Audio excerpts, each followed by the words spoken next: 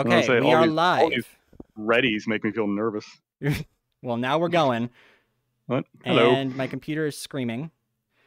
Is it using... Okay, hopefully it's not using all of that CPU just for the encoding. Holy shit. Hopefully flames aren't jutting out the side of it. Yeah. I believe Settings. the history of saying that my computer had bugs was literal bugs that were crawling in the old Yeah, yeah. house-sized IBM machines. Yeah, there was Maybe something a crawled in moth there. that fell into one of the vacuum tubes or something, and it killed the whole thing. And they had to go in there and get Hot the damn. bugs out. They had to debug it. That was the first initial debugging. I love Yeah, it. it's amazing. Yeah, I know in computer history, I think it was the Apple III was the first computer that had to deal with heating issues because it was the first one that actually had so much heat going through it that it became an issue. And they didn't think about how they were going to cool it at the time that they engineered it. So they shipped off a bunch of Apple IIIs. And when they started bricking, they had to ask tech support, like, what do I do with this? What's going on? The screens are freezing. And tech support pretty much told them to pick up your Apple III, like an inch or two off the table and drop it, and hopefully that would reseat all the RAM that was popping out. Oh, I did misspell the title. Hold on. I fixed it. I fixed it. We're good. We're fine. This is fine. This is fine. This is fine. This is fine. Nothing. Fire jetting off in the background. Yeah. Like the ocean is on fire, like it was that one time in like 2021. One time. Well, yeah, when there was like the oil rig blew up and it looked like a portal to hell. Yeah, you're talking about the BP oil spill. Well, no, okay, that one was way older. But anyways, yeah, see, that's what I'm saying. The one time the ocean was on fire, other than the other time the ocean was on fire. Okay. Yeah, so we're good. We are good. Cool. Well, we're here, if that's our definition, yes. Yes, we are okay. So it's gonna be all right. We've got Spigs back. He's gonna talk about some cool stuff and some not so cool stuff. Yeah, we're live. Oh shit! I wanted to do my vocal exercises first. Whatever. Let's try it. Let's try it. Repeat after me. A how now brown cow. A how now brown cow. Unique, New York. Unique, New York. I live in an aluminum anemone condominium complex. I live in an aluminum anemone condominium complex. There we go. I love it. Nice. I can tell you were just fucking with me, but it was still good. Yeah. Okay. So, yeah, I know it was misspelled. We're fine. This is fine. Never gonna let you live it down. Okay. What did you misspell? Volunteer was spelled volunteer. It looked like a fucking German word, dude. We're German now? Yeah. Okay. So, here's the plan today. We are going to discuss a lot of things, and one of them is going to be Veterans Day tomorrow, because Spigs has some important stuff to say about it. We'll leave that for a little ways. Yes. Yes, you do. For anybody that doesn't know, Azil likes to bother me at least once or twice a week, and he likes to show in like, hey, you got PTSD? You got any trauma? You want to share that with everybody? How about now? How about now? I do not.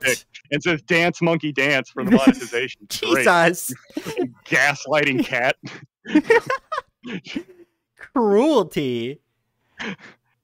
Okay, so first thing, if you want to like reintroduce yourself as what you have done with your life thus far, obviously you don't have to give a full recap, but like list off some bullet points. Every day, and then Tuesday I ate a sandwich, and after there I saw a big bird on the window. So like, get your people to really drop. Just keep droning on until I can get the viewer count down to 1. That'd be pretty fun. Yeah, exactly. Yeah, sure, I can give you a little cap here. But beforehand, let's see. I was from the guy that joined the YPG video. And I just have to make a quick clarification, because one of the things that happened in the editing process, and it started up right away, was that Navy SEAL thing. I thought I would address that really, really super fast. Yeah. Because when you're dealing with veterans, one of the things that two of a trade can do is they can sniff each other out very fast to see if someone's BSing them. And it came across due to a little bit of bad editing there that it seemed like I was claiming to be an Army SEAL, which doesn't even make sense. Not in the Navy, have not completed basic underwater demolitions training, not a Navy SEAL by any stretch of the imagination. For the full, really quick overview of my military history, I was in, it was 2001, I went to Fort Knox to become a 19 Delta Cavalry Scout.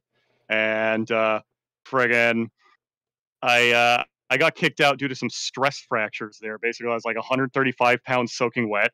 I had the friggin' one stripe on my vertical pinstripe pajamas, and what they do is they make you like frickin' ruck around like 100 pounds on your back for the cavalry scout ruck marches, which at the end of the whole training session goes to 22 kilometers, and you're like, Jesus Christ, and then you go down the heartbreaker hills. And so by the end of it, I had 5 stress fractures, one in each foot, one in each knee, and a big gash that hit the right hip that they wanted to throw a frickin' titanium bolt into. And so I got kicked out that first time, and I had to spend 5 years frickin' swimming to try to wrap about like 220 pounds worth of muscle onto my broken bones and re-enter the army in 2007. And so I then served as I went back into the army between 2007 and 2012 with the 101st Airborne Division, which is kind of hilarious because the 101st Airborne Division is known as like, oh, you're from the 101st Airborne? Oh, you must like running then. And I'm like, no, that's the opposite thing that I like. I've got a bunch of stress fractures, and it was a weird scenario where I'm like collecting 10% VA disability for being a disabled veteran while in the United States Army going on my deployments. I deployed as a part of the 101st 2 times to Afghanistan, once in 2009 and the other in 2011. Afterwards, I got out in 2012, and I went immediately into military contracting, where I went down to Zabul Province, Afghanistan, and there I contracted with the Navy SEALs, teams 2 and 4 as part of their special projects group, doing a bunch of cool stuff. If you have any questions about the specifics, I'll try to answer them as I'm allowed to. After I got out of that contract, I joined the YPG in 2015, which is where all those little fun videos are. So I know it sounds like at the beginning, Army SEAL, haha, what a faker. Not the case, just a miscommunication on that. Yeah. And I know exactly how that feels because I used to be in like Austin, Texas for a while, and there's like homeless dudes on like every other street corner, and every one of them come up to you and be like, "Hey man, spare $1? I'm an Army veteran." And you're like, "Oh, really? Okay, what unit were you from?" "Oh, with the unit with the tanks." And I'm like, "That doesn't sound like a unit, buddy. What was your MOS?" "What's that?" And they give you the deer the headlights look. And they're like, "What was your military occupational specialty? What did you do for the United States military?" Like, "Oh, I was MOS sniper." And you're like, that doesn't make sense either. It sounds like you're bullshitting me. Maybe I'll put a 9mm hole in your head. Get the fuck out of here. So yeah, I get a lot of people that do that annoying fake out stolen valor thing, and it ticks me off too. That's the full quickie on that one. I just wanted to do a little brief overview of that. Yeah. Where were we?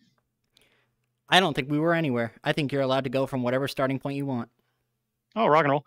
Let's see. You asked me how I was doing afterwards. Really quick, are you okay? I'm doing good. Okay.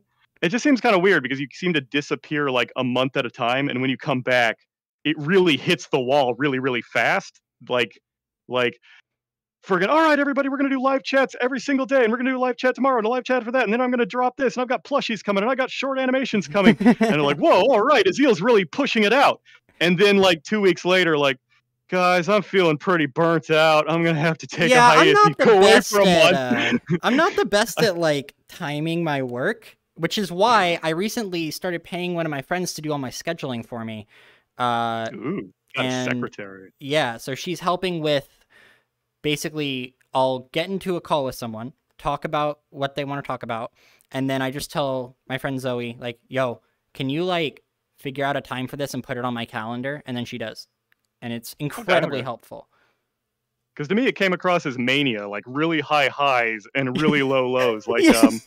What was the movie Oh Brother, Where Art Thou? Remember when the movie Oh Brother, Where Art Thou, friggin' with George Clooney, and they're walking down the road, and babyface George Nelson, the mobster, comes driving down the road, and dollar bills are flying out of his car, and he's like, "Hurry up, get in!" And he's shooting at the police, and he's shooting at like cows, and he takes them on a friggin' bank robbery, and he's like, "Yeah, I'm George Nelson, and I'm gonna break the record for the most banks robbed in a day. And someone mentions like that there's babyface Nelson, and his like immediately goes from 11 down to a 2, and he's like, you don't call me that, my name's George Nelson. And he spends the rest of the time moping and just throwing his money into the campfire going, it doesn't matter anyway.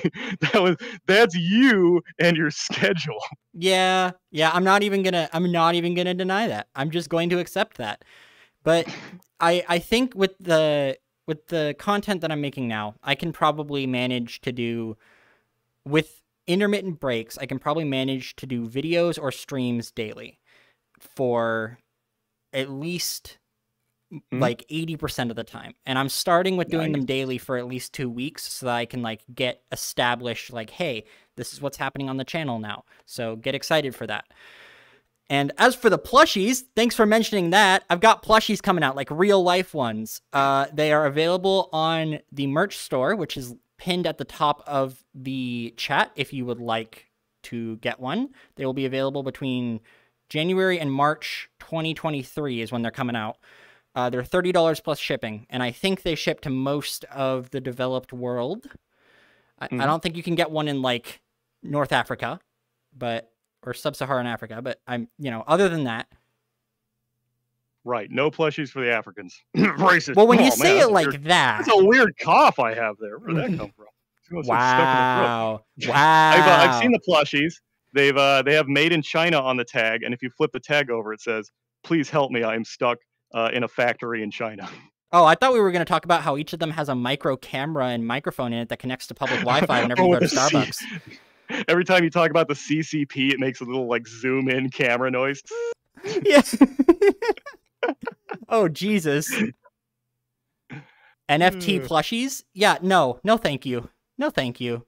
Norway? Yes, they ship to Norway. I'm almost certain. I set up international shipping recently. Okay, so tell me what has been going on since we last talked, if anything. What's been up? Well, let's see. I again attempted to.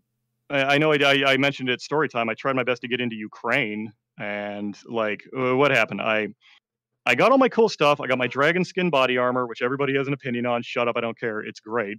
I have the thermals, the Fleer breach. I have the PVS night vision goggles, and I've got the military grade drone. It's not like something you go to a Brickstone and buy for $500-600. This is a 5-figure drone that goes 50 miles an hour, is completely silent, can carry a payload, doesn't like talk to the satellites unless you want it to talk to the satellites. And when it gets scrambled by guns, instead of just falling to the earth, it just returns back to a preset point. It's got geofencing. It's an amazing thing.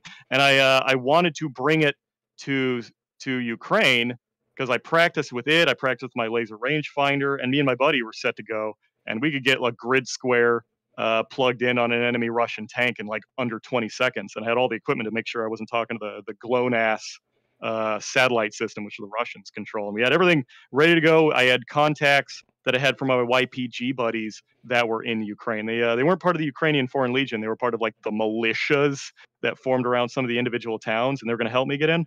And then there in the Chicago O'Hare International Airport, as I mentioned in the story time, they tried to take my stuff. Like they weren't expecting a bribe so much as they wanted to steal my things. Like they had like a 5-hour window from when I came in and we met, and going like, yeah, everything's all clear, everything looks good, to the very part of where I'm on the plane itself, where they yank me out of the plane and they're like, oh man, where's your ITAR license? Where's this license? Where's that? And we got into an argument concerning the legal ramifications of the export of various military armaments.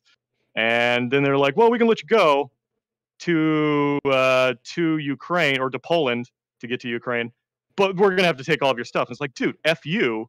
This is all I have. You're gonna send me shirtless to Ukraine. I hate you. And I ended up fricking just going back. And after that event, going back home. And after that event, I tried to put in a report with the Inspector General, going, what's going on here? Your agents are not obeying the laws that you have set forth concerning international trades and art regulations. Because basically, the definition of what kind of armaments you can bring overseas is that you can bring individual stuff for yourself, but you need a special license if your intention is to export a multitude and sell those. And so, like, having my own personal body armor and things of that nature shouldn't fall under it. It's an incredibly obnoxiously bureaucratic and complicated system because you have multiple schools or multiple government organizations that have their hand in the pie wanting to be bribed for the license. You got the Department of State, the Department of Transportation, the Department of Commerce, the Department of Defense, and they're all like, we have our own rules, and they don't talk to each other. And you also have like senators that don't know how it works. Like the actual lawmakers don't know how their laws work, and they bring in experts that are supposed to know how it works, and they don't know how it works. So it comes to the individual interpretation of those agents at borders and customs and border control and homeland security. And I sent the inspector general report in. What are your guys doing? I haven't heard back from them since. And I think I'm going to have to end up dropping that anyway because I've got to get an ITAR license as part of this Hyperion gun company, which I'm becoming a part of. Basically, I'm in a machine shop right now. I'm working 2 part-time jobs. And some guy wants to get up on the ground floors of an armament company. I'm a machinist and a tool and die person by trade, and he wants to make guns. And it's like, well, okay, I can't simultaneously have the government really mad at me because I'm peeking into business and getting people in trouble, and also begging them for the license to allow me to legally create firearms. So that's probably going to get dropped, and that's where that stupid thing went. It really sucks because when Ukraine first started up, they were taking anybody. Like when the first month or 2 of Ukraine, they were letting prisoners out of jail because the Russians were coming. They had like a 20-kilometer tank convoy coming right to Kiev, and there weren't enough people there. They were like losing ground like crazy. And then all of a sudden, like they had plenty of people. First off, they were begging for anybody, so they took anybody, whether they had military experience or not. And so they tried to arm them up and train them up. And by the time they armed them up and trained them up, they had received like one painful missile strike, or they'd gotten into combat and they're like, whoa, this is not for me. You have a nice day. So it seemed like a huge waste of time and resources for them. So that made hiring for the Ukrainian Foreign Legion look pretty bad. And then they had the situation where they got pretty much all the military age males in Ukraine to go fight. And now they just need the arms, which they've been asking for forever. Now they just need the weapons. They have the bodies. So if I don't show up with my own armaments and my own supplies ready to go, ready to be plugged into the system, you're pretty much not going to be let in. You're going to be going melee. You can be let in. Exactly. You could probably get into the country, but you're not going to be officially sponsored by the Ukrainian Foreign Legion. You're just going to be some rando out there. And I wanted this time to like, hey, I've done this before. Now I like to do it with night vision and thermals and the ability to really fight and make a difference. And the stupid Chicago people. I hate Chicago. I hate the whole state of Illinois. It's just what a corrupt, awful state. So that's where that went. Yeah, and that really sucked because the first month I was slated to go, but I wanted to finish up. I wanted to wrap up my tool and die degree, and I went immediately to the embassy, the Ukrainian embassy in Chicago, and put in my paperwork and said like, I'm here if you need me. You give me a call, etc. And just it was so chaotic at the time. You had to wait in the line of like 20 people that would be going up to the consulate and crying, going, "Can you get this out? Can you contact this person?" His poor consulate going, "I don't know. I just came in for breakfast. I don't know what is happening. I can't get your kids out of Ukraine. What do you want from me?" Yeah. And we actually had a number of volunteers there. It was kind of cool. But in the end, it looked like it kind of ended up going nowhere. That sucks. Yeah. I've been looking into potentially taking on refugees, a friend of mine as a refugee in America. But it's like there's so much going on. And I found a lawyer that'll do it, but it's like $3,000 for the whole process. It's ridiculous. The lawyer isn't doing it for humanitarian purposes. No, absolutely not. Are you saying that I can't get a lawyer that's a humanitarian? Oh man, who would have guessed?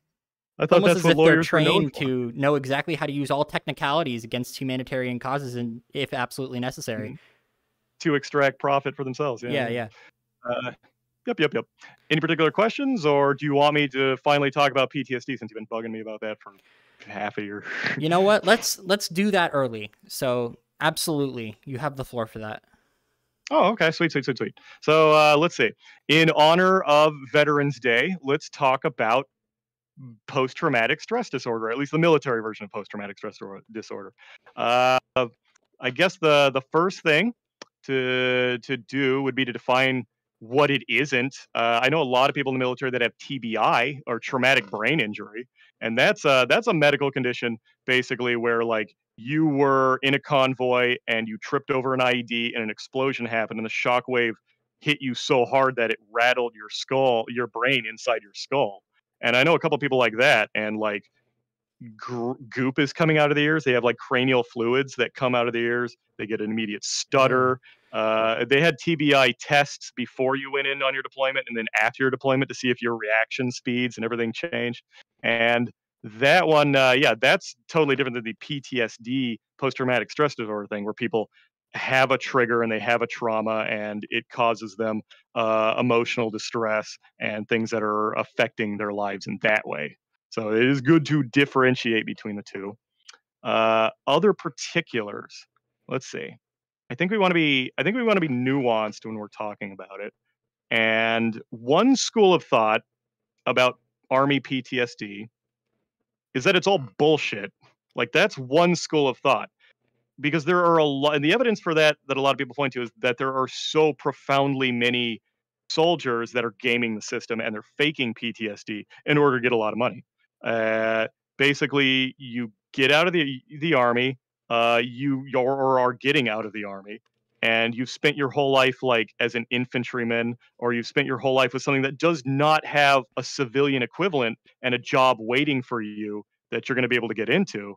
And so it's been tough, man. It's been tough as a veteran getting into the job market because what you get all the time is like your time in the service. Well, it's not accredited in accordance with this credit and this certification and that certification, and the people hiring you don't understand what you are and are not capable of. So you'll get people that were like battlefield medics that saved people's lives by putting on a tourniquet or friggin' popping a straw into their neck and keeping them breathing in a battlefield scenario. And they're not qualified to be an EMT or they're not qualified to be a nurse. They have to start that whole process over again because they don't follow like state guidelines and just asinine things like that. And so the job market's tough for that reason. The other reason the job market's tough, and it's really obnoxious, is that people will always thank you for the thank you for your service. We're a very veteran friendly company. And then 3 or 4 days will go by and they're like, we've decided to go with a more qualified candidate. Have a nice day. And that's that every frickin' employer just wants work experience. They don't give a crap about education. And the only thing the VA helps you with is education. And it's like no one cares about college anymore. No, I got 5 degrees. Nobody gives a shit. Yeah. It's like, yeah, degree certification is nothing. Companies just want, how can you make me money right now without me having to train you or think about you in any way, shape, or form? How do I plug you into my system and extract wealth from you immediately? And you're like, crud. So a lot of veterans don't have anything else they can do. And when you're getting out, somebody comes with a little checklist and they're like, hey, do you feel bad? And they're like, yeah, I feel bad. I feel bad about a lot of things. Cool. Say these words, check this box, and we will put you in the process for the VA of getting you your benefits. And a lot of people go down the route of the PTSD thing because it's an incredibly subjective condition that's very hard to prove that you do not have it. And because the bureaucrats in charge of the VA have to go through almost like a checklist of words and issues. A lot of people are looking up online, like, what are the words I have to say? What are the things, the check marks I have to do in this sheet of paper and write it out so that they cannot disqualify it for me? And so you get a lot of people that are like, they're getting this, despite the fact that they're perfectly fine health wise, they'll be getting like a $3,000 to $5,000 check in the mail for the rest of their life. And there's nothing stopping that. Yeah. So, and I know it's anecdotal, but I know like I would say out of all the people I know that have PTSD, maybe 1 in 5 actually have it. It's a very bad ratio from what I can see. Um, I cannot say that. Well, first of all, I can't blame them for doing it.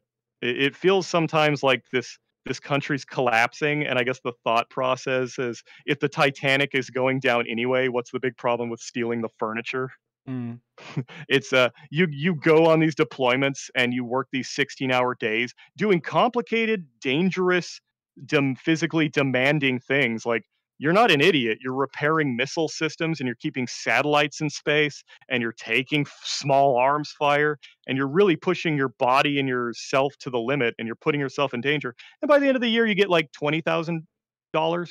It's pathetic. You get like less than Burger King money. And like a lot of veterans will tell me, they're like, man, I could spend 5 to 10 years in the United States military and I would not make enough money to buy one of Nancy Pelosi's super mega $1 million Sub-Zero refrigerators full of artisanal ice cream. I'm going to try to get what I can out of the system because everybody else is. I don't want to be the only sucker that's not taking it from the system. Right. Uh, I definitely can vouch that there is such a thing as PTSD. The idea that it's all bullshit is completely wrong. Because I've got a friend, let's call him Private J, who he was in Konar Province, Afghanistan. He was a guardsman, and he was on convoy inside of his MRAP, his mine-resistant armor-plated troop carrier, troop transport, and he hit an IED and it flipped it over and it was part of a complex attack and that's where the Taliban will blow you up and then they'll all just be on top of the mountainside rocking you with RPGs and small arms fire and it flipped his MRAP and a sandstorm had started at about that time and he was stuck in a sandstorm, flipped over without any ability to really fight back as the Taliban were laying into him with RPGs and small arms fire, almost trying to like crack this tin can open and get to the delicious soldier meats inside. And because of the sandstorm, he wasn't able to get air support, which is usually what a lot of the convoys depend on in case a complex attack lasts for an extensive period of time. So he made it out just fine, there's no physical damage to him. But what happens is now that he's back in the United States, back in the civilian world, whenever there's a really heavy rain or a really heavy snowfall, he freaks out. Like he starts hyperventilating. He has to pull his car to the side of the road, and he has to just kind of sit there, giving the white knuckle grip on the steering wheel. And I know he's not faking it because, well, one, because we're not nice to him about it. We make fun of him for it, like, you bitch, let's go, because we're a bunch of veterans. And and also, I know he's not faking it because he doesn't collect PTSD money. Like he refuses to go to the VA. He doesn't want to go to the VA because he thinks he'll be part of those annoying subjective red flag laws, which are getting worse and worse every year. And he thinks that if he goes to the VA, he'll be logged into that system, and the government will eventually come and take his guns. And so his decision is like, guns are a big part of my life. I don't want to be vulnerable, and I'm not giving up my guns for a paycheck from the government. I'm able to sustain myself just fine, working in the area. So there's like living proof that not all military PTSD is BS. So Yeah. that's one thing that we have to remember when we're talking about PTSD. Let's see. Another thing to remember about PTSD is that a lot of people are crazy before they join the army. I think you have to be a little crazy before you get into the army. I think Generation Kill put it the best way. Not the HBO miniseries, but the book by the Rolling Stones journalist. And he noted that all the rank and file people that are actually fighting America's wars on the front line, they they're pretty much America's lost disposable generation of children. These are the kids that come from broken homes. Half the people in a lot of these platoons have single working absentee family members, and so they'll come home latchkey in hand and they're pretty much raised by a television set. A lot of soldiers and Marines and frontline fighters are raised by they're on more intimate terms with video games and anime and internet pornography than they are with their own family, and that's the people that you tend to get into that, and it's the it, they that's kind of what you want in a soldier in a way because there's a sociopathy that you want in your killers and they do a good job Man, this is really difficult to describe. Let's see here. It's not healthy, but it functions for the screwed up goal. It does, and it's what you want, because I knew a lot of people in the army that were kind of these suburbanite people that have always been living their life on like a fluffy cloud.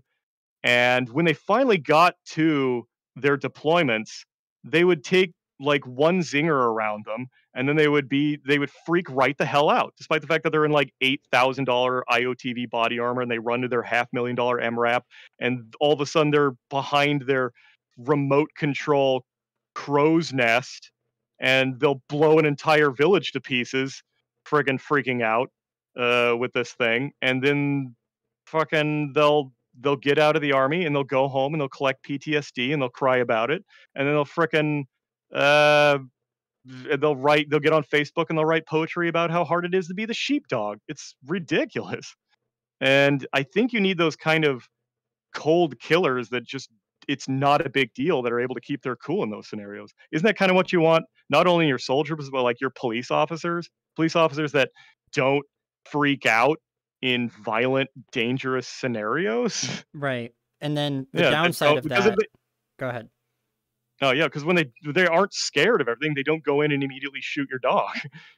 They Yeah. know how to handle themselves, and a lot of people that come from broken homes, they can handle themselves in more tense situations than usually from the kinder homes. But the only difficulty that a lot of them are displaying signs of PTSD from their home situation before they joined the army in during their deployments, and that the things on the deployments in the military are exacerbating those things which were initially there.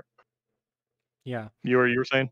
Uh, of course, the downside to having these efficient killers as the people in charge of keeping mental health services, for instance, in the case of the police, like those efficient killers and fighters are also deciding who gets to go to a mental hospital and who gets arrested and thrown in jail. And that's when it goes really wrong.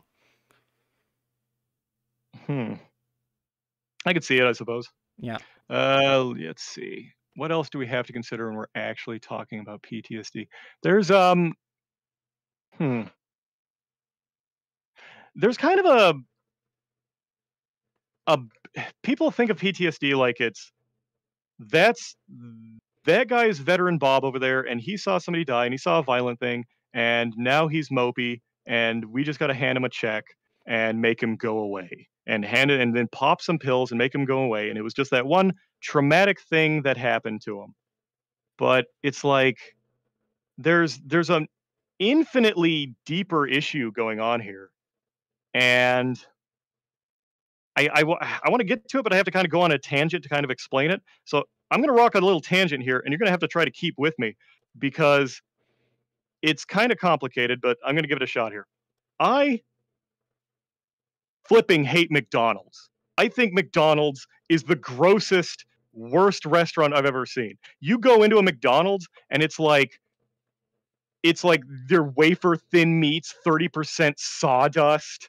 It's like the sponge bread was made out of a test tube. It hasn't been part of a natural grain that came out of the ground ever. The McDonald's Sprite is like something that comes that you can get your Geiger counter to tick on. You put a friggin' light bulb in a McDonald's Sprite, and it just lights up, and you're like, oh my God, are you putting this into your body? And friggin' nobody really wants to be at a McDonald's. Like something wrong has happened in your life to get you there. You're like in between your third or fourth job, and you've got 5 seconds on the clock and only 2 cents in your pocket. So you give up and you go to the McDonald's drive-through, and frickin' uh yeah, nobody wants to go there. Nobody wants to work there either. Like something again, unless you're in high school or something, you're like, man, something wrong has happened in my life that I'm working in a McDonald's. There's a reason that everybody there is high off their gourd, because I would be too. And nobody even wants to own a McDonald's. Like the kind of people that they just people that want to make a lot of money really fast and easy and guaranteed. They're not the kind of people that get out of the Culinary Institute and they have dreams of making Gordon Ramsay really proud. They're the kind of people that are like, I just want to own a real franchise, a turnkey business that I can completely ignore. Uh, how am I going to do that? I'm going to go for a McDonald's.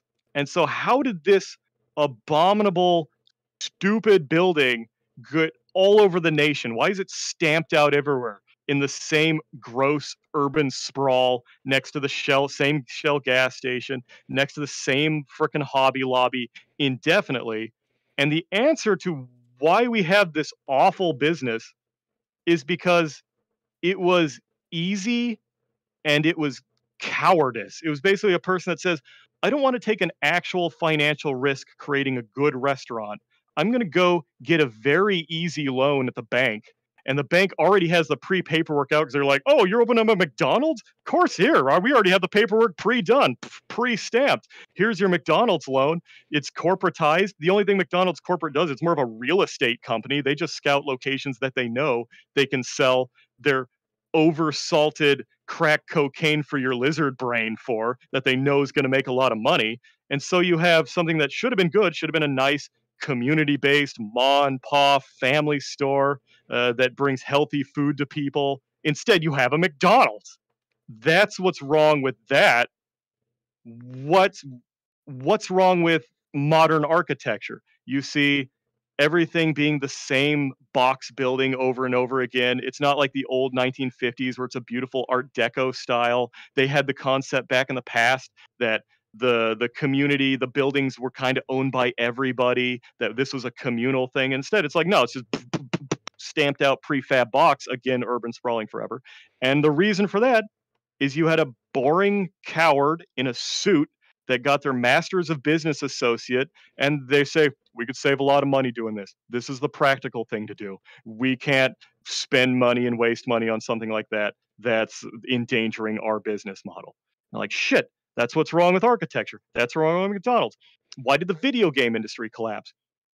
You have nothing nowadays but the same sequel over and over and over again. You've got loot boxes and microtransactions, and you've got frickin' seasonal battle passes squirting out the least quantity of content possible while maximizing addictions and Skinner box level stuff to make awful games.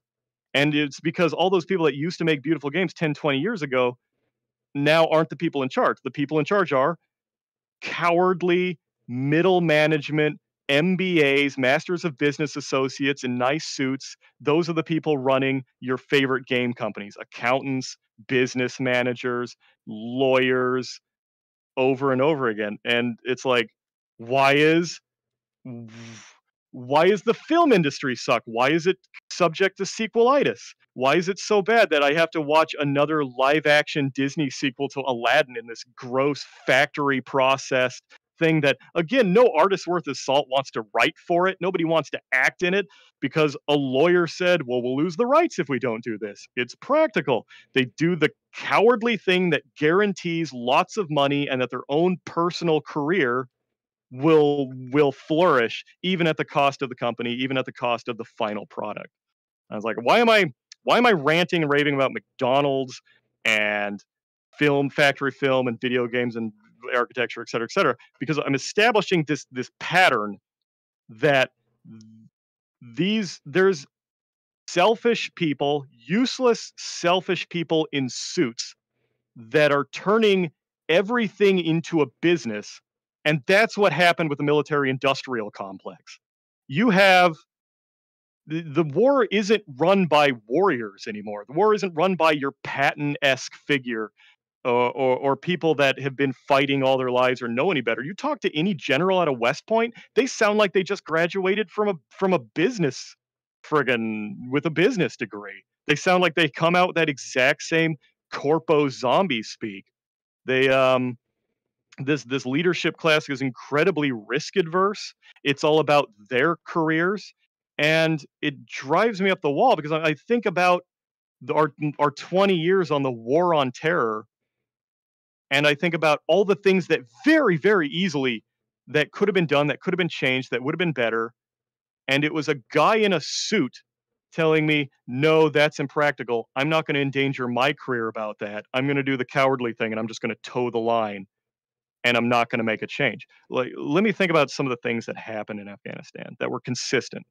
We had mortar strikes on base all the time. We had these far-flung outposts where what a terrorist would do is he would usually set a mortar on an egg timer or a chemical timer. He would lay it up against a rock and he would walk away. And 2 hours later, it would explode and it would send a mortar to kill some of the soldiers on the base. And you're like, okay, let's brainstorm about how we can stop that. How do we prevent this tactic?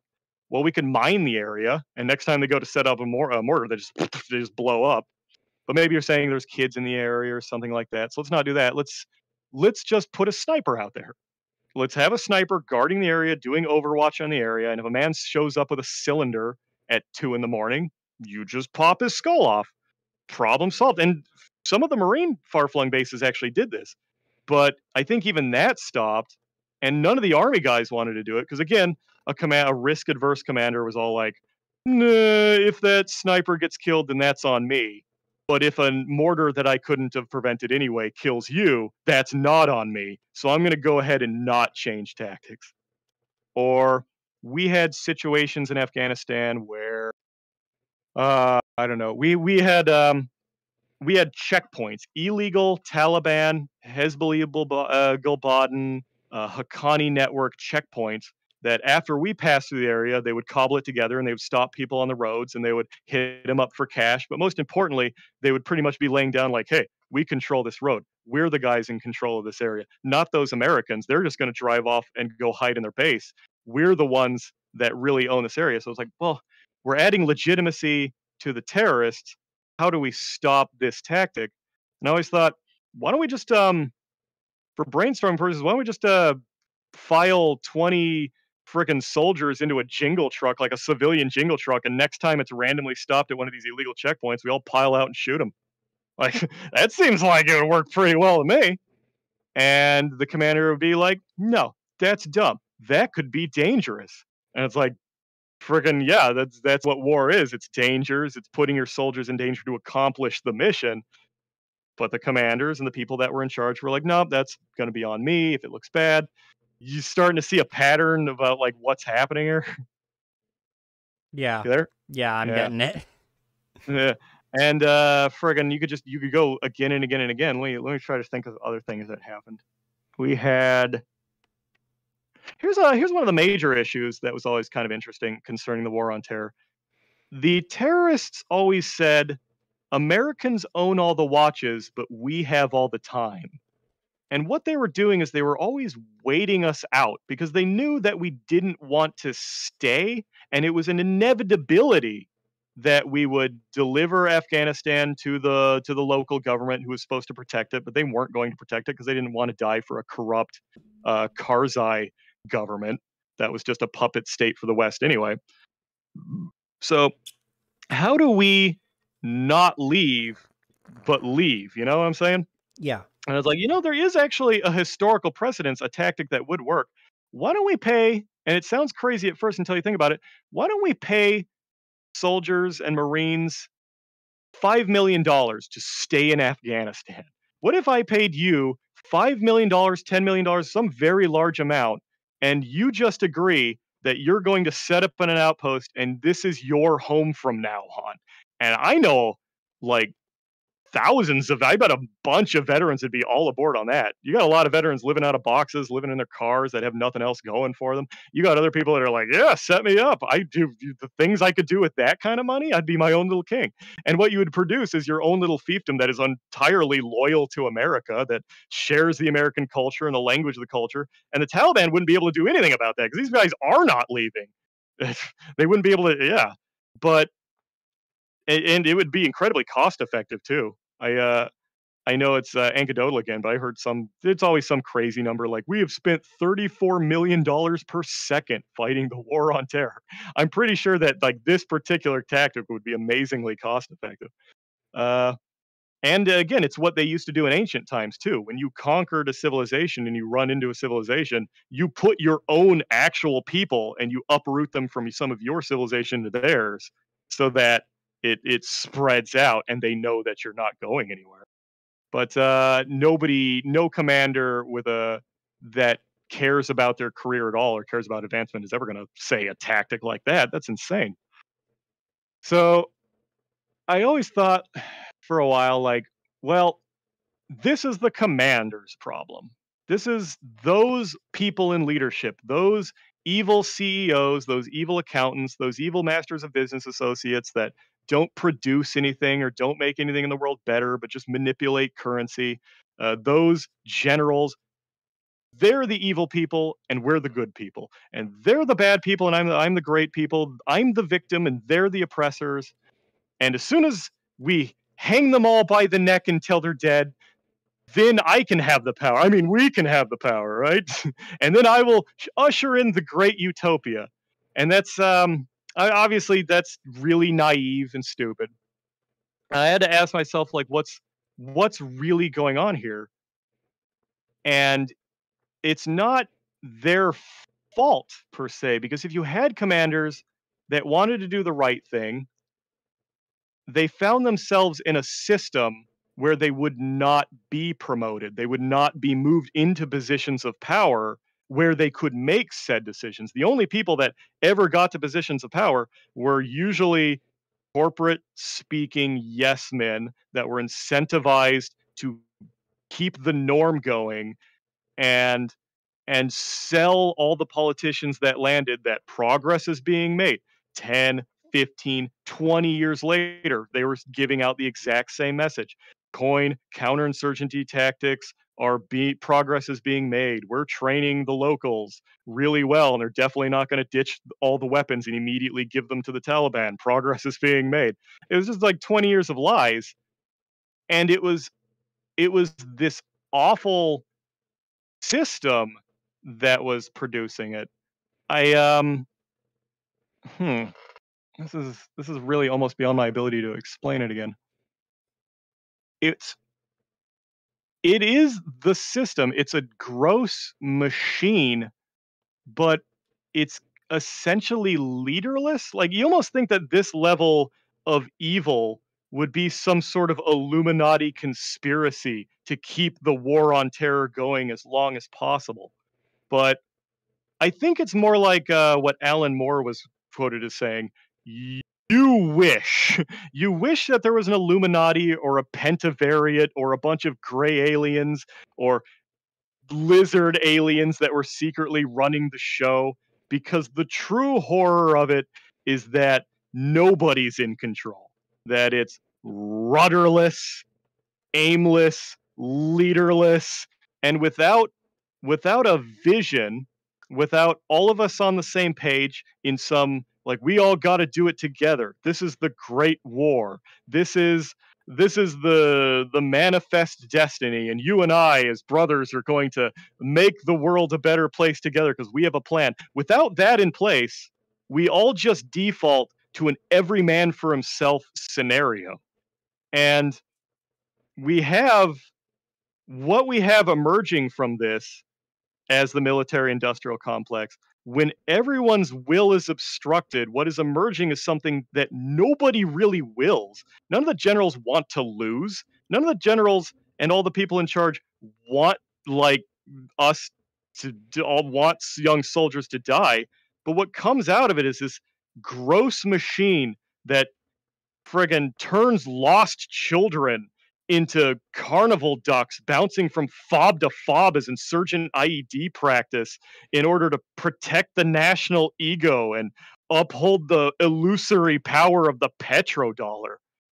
And frickin' I don't know, I I begin to see not just the military industrial complex, but what you and I are born into.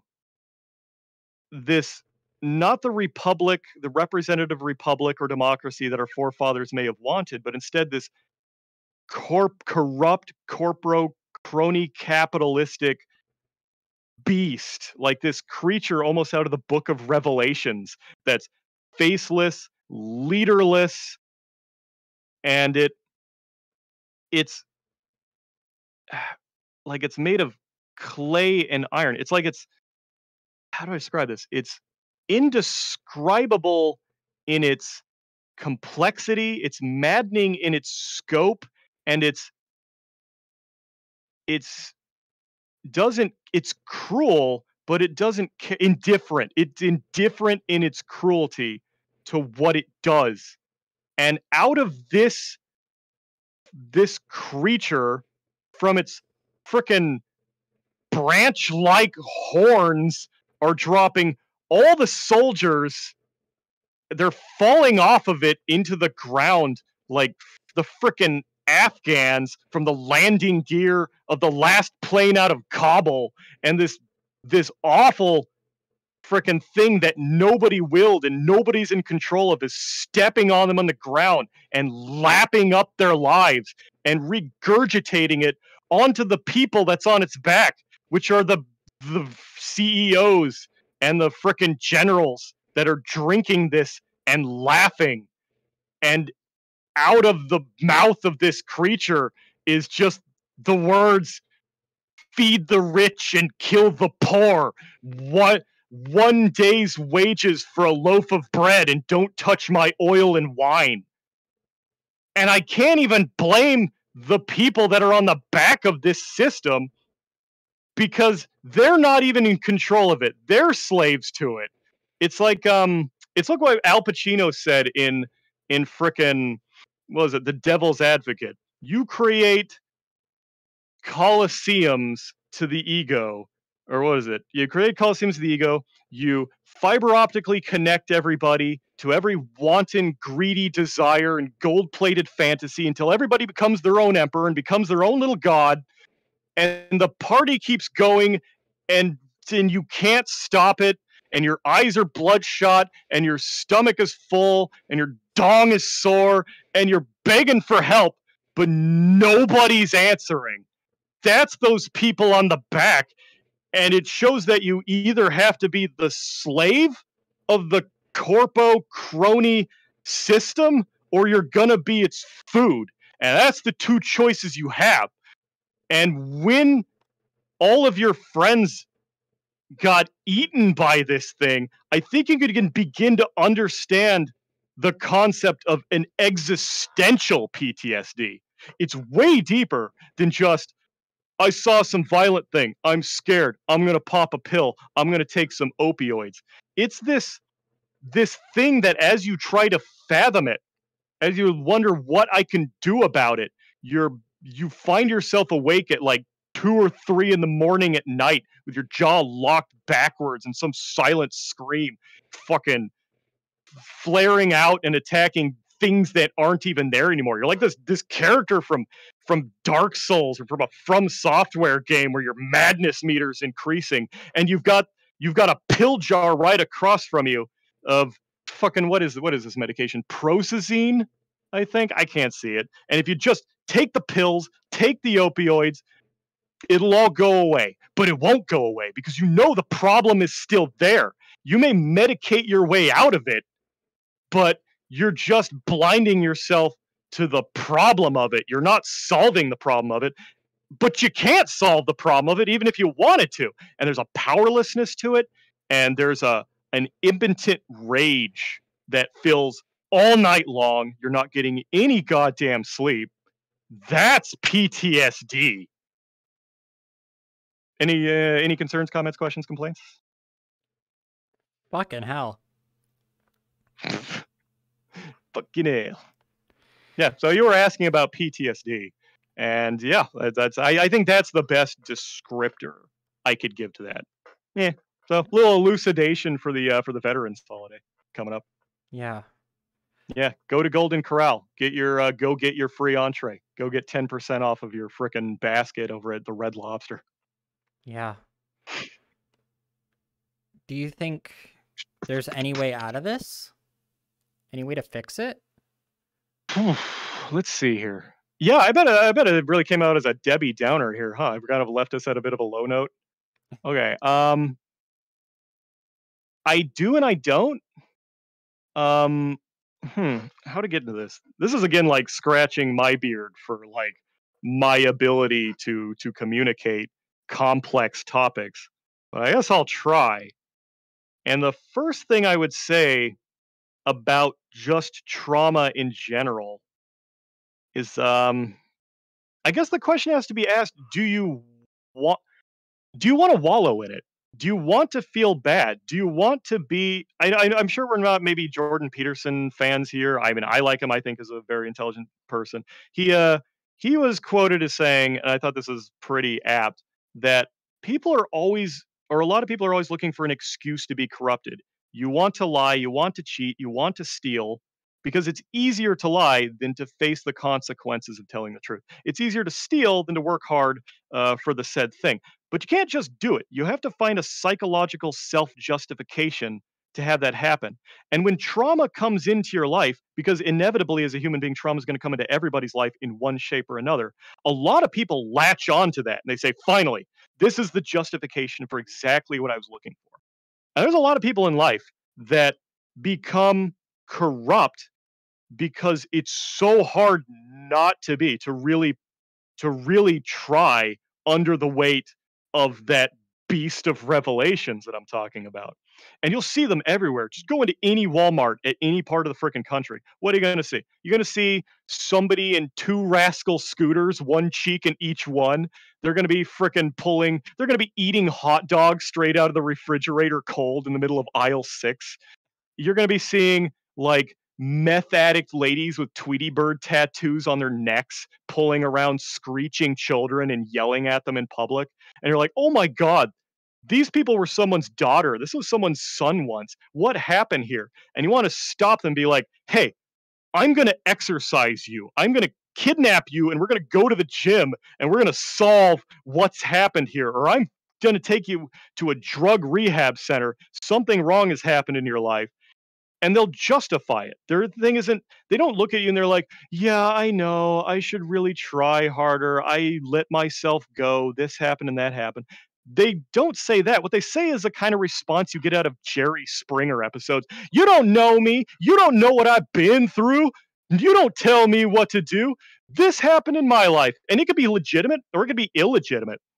You could say, like, it could be a real awful horror. You got locked in the closet with Uncle Bad Touch, or it could be illegitimate. You got people out there that are like, when I was a kid, I opened up a booster pack of Pokemon cards and I didn't get the foil Charizard I demanded, and that's why I'm a serial killer at age 40. And you're like, oh my God. There's always psychological self-justification. It's easier to do. So you really have to actually legitimately ask yourself, do you want to get better? Do you want to be an a victim? We do live in kind of a society that conflates victimhood with heroism sometimes. And frickin', if you're the victim, you get all the attention. If this bad thing happened to you, you're justified in doing what you don't want, or in leading an easier life. And how does the old saying go? If you teach a man how to, if you give a man a fish, he'll eat for a day. If you teach a man to fish, he'll eat for a lifetime. But if the man doesn't want to fish and he only wants to go smoke crack cocaine in the back of the Taco Bell, there is nothing you can do for him. That's the first question. Do you want to stop smoking crack cocaine in the back of the Taco Bell? And if you do, then there are actually a lot of really good tool sets you can use to pull yourself out of that depressed state, to pull yourself out of like the victimhood, to stop popping the pills, whether they've been assigned to you by the VA or there's something that you're just taking from the guy in the hoodie down on the street corner. And I guess toolbox number one, I guess this is my favorite tool, would be perspective. Tool number one is perspective. When I was a human intelligence collector and interrogator in the Bagram Theater internment facility, I interrogated a guy who he only had one arm, he only had one good working eye. He had been paid by the Taliban to emplace an IED, and he got caught by the thermal cams, and he got obliterated by the gun on an Apache helicopter. It took an enormous chunk out of his body. And later, of course, he was given medical treatment, but then he was just thrown right in the Bagram internment facility, one of the worst jails that we operated for a long period of years throughout the War on Terror. And that man's life, like, hard would be a real understatement, man. He would sit, if he's lucky, he's in the public cage, which was covered in razor wire and things of that nature. But if he was unlucky, he would be in the isolation chambers. And the only thing he would do is once every 3 or 4 months, he'd get pulled out to be interrogated by people like me, who at the time, like, that was just for junior interrogators to kind of cut their teeth. That guy had no information of any value. Like, any information that was actionable was gone a long time ago, probably like 2 days after the point of capture. So he just gets pulled out and prodded with inane questions over and over again for years. Who are you working for? Who do you know? What village do you come from? And because he was a training dummy for interrogators. And you're like, wow, this guy lives an awful life. How much money did the Taliban pay this guy to take the risk of the worst possible life? Can you guess? How much? It was $10. 10 American dollars was enough to make this man try for that. And I'm like, shit, no matter how bad my life is, like, I've got a VR helmet on. I'm in an air-conditioned room. I have easy access to calories. I, I have I have 2 wonderful cats. Things aren't that bad. Yeah. And oh God, what is it? There are roughly how many billion people on the Earth right now? There's like think 7 billion, 8 billion. Yeah, there's like 8 billion of us right now, and I heard that there is many people alive now as there have ever existed on Earth. So that gives us 16 billion people throughout the past, throughout history. You and I sitting like floating around in this lovely space probably are in the top billion in terms of quality of life. I'll do you one better. I And think the number over the history of humanity is around over 100 billion. okay. Well, then if there's 100 billion, and you're talking about the kind of people that like never knew what it was to have central heating, never knew what it was to like not go hungry, I think you and I are doing pretty good. Yeah. And that denotes a gratitude that I'm like, man, I'm stoked. I may not be the top people. I may not be Elon Musk. I may not be Jeff Bezos, but if I look down on the pyramid, I've got a lot to be thankful for. So I think when you're digging yourself out of the trauma hole, the PTSD hole, perspective and gratitude is a pretty good tool. Mm-hmm. Tool number 2 to combat PTSD. Let me think here. I would go with kind of duty would be one of them. You do suffer a lot of bad things. We all do as people, but so did our ancestors. So did all the people that came before us who frickin' died taking D-Day, who froze in Valley Forge to create this opportunity for us to do the best we can. And I think not only do we owe it to the people in the past, but we have a duty and a responsibility to the people that come after us to make the best possible world we can for them. For I guess would be what comes after Gen Z? I don't even know. Gen I don't Y, want to Gen know. something.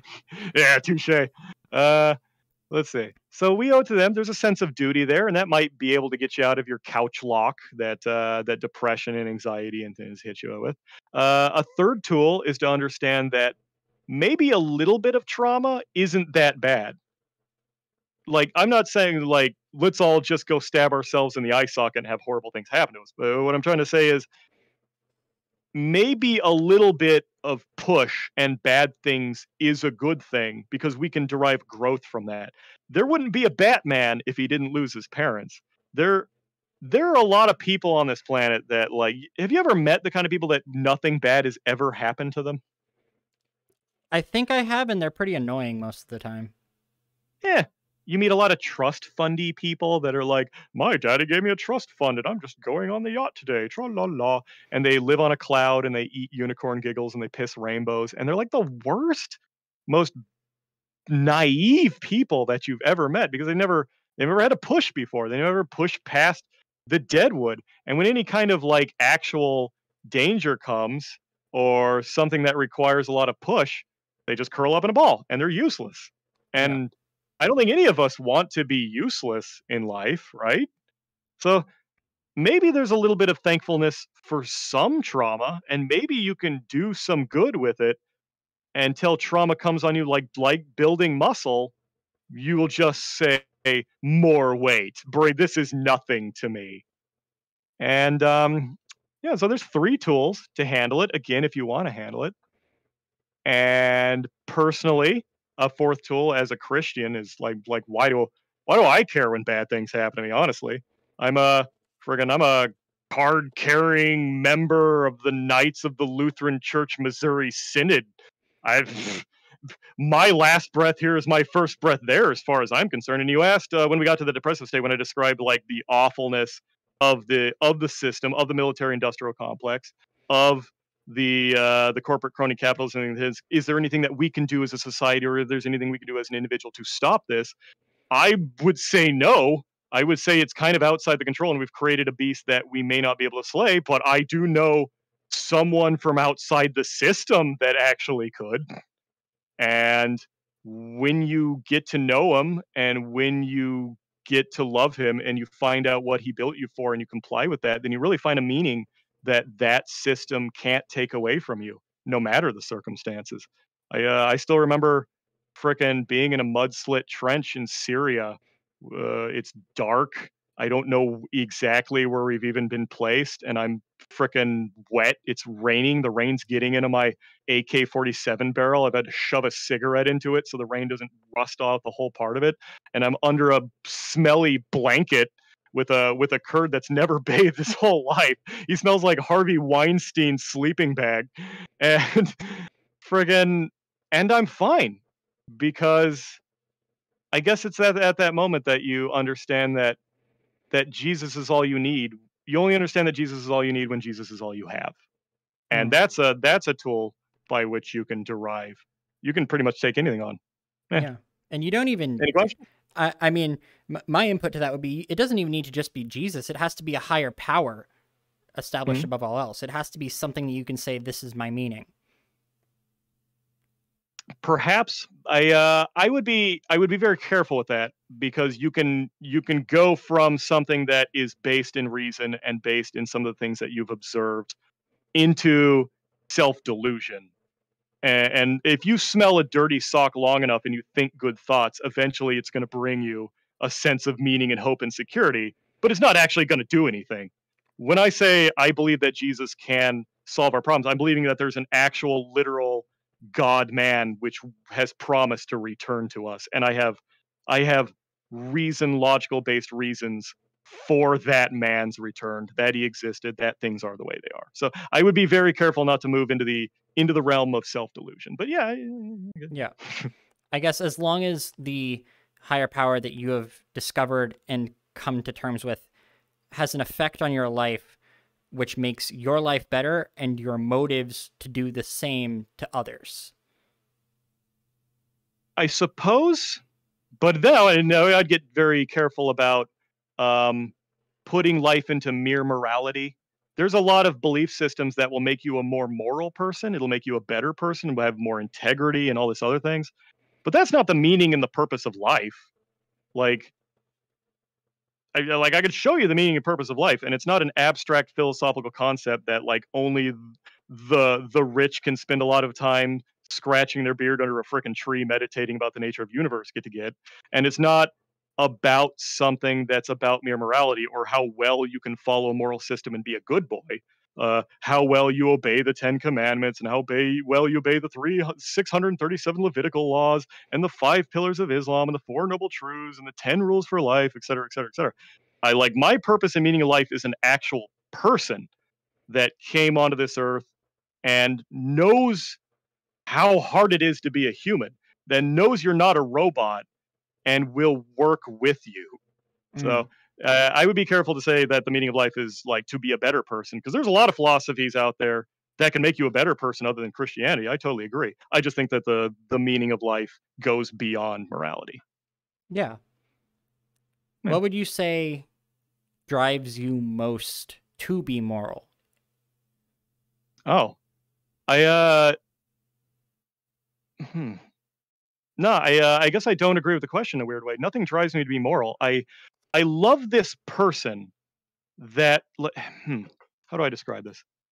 There's a part in the Bible where Jesus heals a blind man, and there's actually a couple of these, but this one's pretty unique in that he pulls the man away from the crowd first, and he doesn't heal him in front of the crowd, he doesn't heal him in front of the hundreds of people. He heals them way off to the side on a personal level.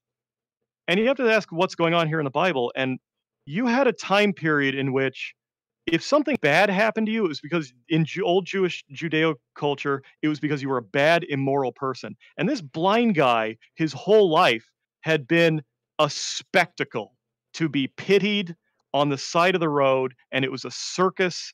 And everybody looked down on him because he's a bad person. His parents did something bad. That's why he's blind. But Jesus pulled him to the side because not only did he want to heal his eyesight, but what you see is a person of such kindness that he cared enough about this individual man's ego to protect it, to not make him a spectacle, because he cared enough to do that, which is insane when you're thinking that this is the actual God, like the same being that formed the earth, the same being that formed the stars, the same being that carved the fjords of Netherlands, is the same person that knew this man well enough and cared enough to demonstrate a level of kindness to him. And to me, that is such utter beauty. There's a lot of people that can't stand Christianity, and they're always like, I had a bad time at the Mormon church. I had a bad time at the Catholic church. I got exploited by this awful organization for money and so that they can exploit me for purpose and power and prestige for themselves. I've never heard anybody hate on Christianity because they didn't like Jesus. Yeah. And you fall in love with this guy and you're like, how do I please him? What can I do with my life that would make Christ happy? Because I love him. And morality tends to emanate from that. I guess the best description I ever kind of heard is like mere Christianity, pure Christianity, without all the religiosity, without the stupid stained glass windows and the pipe organs and the transubstantiation and feuding and the lights off voodoo nonsense that is the Catholic Church and all these other stupid churches. Mere Christianity is like simply this, that you're there's something fundamentally wrong with you and all of humanity and all of us that creates the awful kind of military industrial complex, crony capitalistic beast of Revelation. There's something wrong with us. But your engineer loved you so much anyway, that he valued you so much anyway, that he made a way to fix you. And the only thing you have to do is just have the humility to acknowledge that. And you can never pay him back, so you pay it in a million years. You can never pay it back, so you pay it forward. You want to be kind to people. You want to help people because you love him. That's where morality emanates from as a secondary characteristic. It's kind of a side effect of just loving Jesus. I don't know. Does that explain it? Yeah. Yeah, I think the form of this, what you called mere Christianity, I believe there's a name for that sect, that belief system. I think it's called Christian Universalism. Tell me if I'm wrong. Oh, there's a million sects. Yeah, let's see. And they get into quabbles and they get into fights. I don't know universal Christianism. I know that there's non-denomination and they kind of tend to get that. Yeah, but, I think Christian Universalism is like non-denominational, the idea that we are, yes, flawed, but not evil, kind of, and that no one deserves hell is another kind of primary belief of theirs. Well, as a knight of the Lutheran Church Missouri Synod, our understanding and doctrine is that people are evil, but he can fix it. And it's exclusively through faith and grace. It's just the loving grace, the gift from him. And that's it. It's not about you committing works. And it's like, oh, now you like Jesus? Okay, you better tithe, you better do this, and you better do that, and you better be a good boy, and you better obey these. And that just becomes burdensome. You're never going to be able to lift all that yourself. And now you're just going to run around life with a bunch of useless guilt. Yeah. I think one of the most anti-religious people on the planet that hated that stuff was Jesus himself. He spent his you read the New Testament, he spent a lot of his time going, "You Pharisees, you put big burdens on other people that you yourself will not lift a finger to help." And it's like, yeah, that's I guess our stance and my stance accordingly. Yeah. Eh. Okay, I'm curious. I have a statement for you, and I want your assessment of it. This is not something I'm saying is true or false, but I need to know what you think about it. Okay. Jesus was a socialist. Yeah. Let's see. The early church were a bunch of commies. It's true. The early church was a bunch of dirty commies because they got together and they sold an enormous amount of they sold all of their goods and all of their wealth. And they cobbled it together and that wealth and they used it to help the poor. So from that system, I suppose you could say socialism, communism, collectivism, but there's no command from God about the particulars. Jesus didn't come back and go, "Okay, these are the exact things that you're going to have to put into law and codify that's going to create and usher in the utopia." Because these people knew that the problem isn't with the individual coding of how we manipulate laws, and we're never going to create some sort of perfect economic system that's going to bring about a great equality. The problem is with you and with me, and no amount of reconfiguring an economic system is going to fix that. And is it more moral to go socialist, capitalist, thisist, thatist? I don't know. You know me, man. I'm like the most apolitical guy. I really don't care. If tomorrow communist China invaded America, at first I'd be like, "Hey, you can't do that. This is our country." But if they took Washington D.C. tomorrow and they were not corrupt and they were not printing money nonstop, and all of a sudden the bridges are all fixed and they're rubbing fiber optic cable on the ground, and they're like, "Oh, wait, well, this isn't so bad. What are we complaining about?" Everybody has a good standard of living and there's healthcare and there's I'm not married to democracy or republic or communism or fascism or socialism or thisism or thatism. I don't see the individual gears of how we reconfigure things to be that important. Yeah, I just don't care. Yeah. Yeah. Was Jesus a socialist? Jesus was Jesus, and maybe we should be careful in attributing to him things that we like or hate accordingly.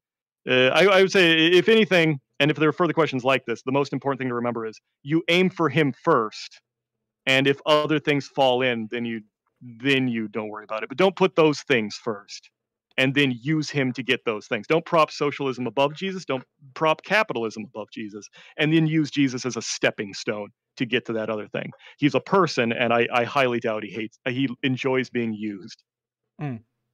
Yeah, I think if he came back, he'd probably be like, "Dude, you're selling merch of me. Can you fucking not?" Oh, the buddy Jesus, where he's like, "Hey," even the from the movie Dogma. I love that. What would you think? What do you think Jesus would say without telling you that you have to know?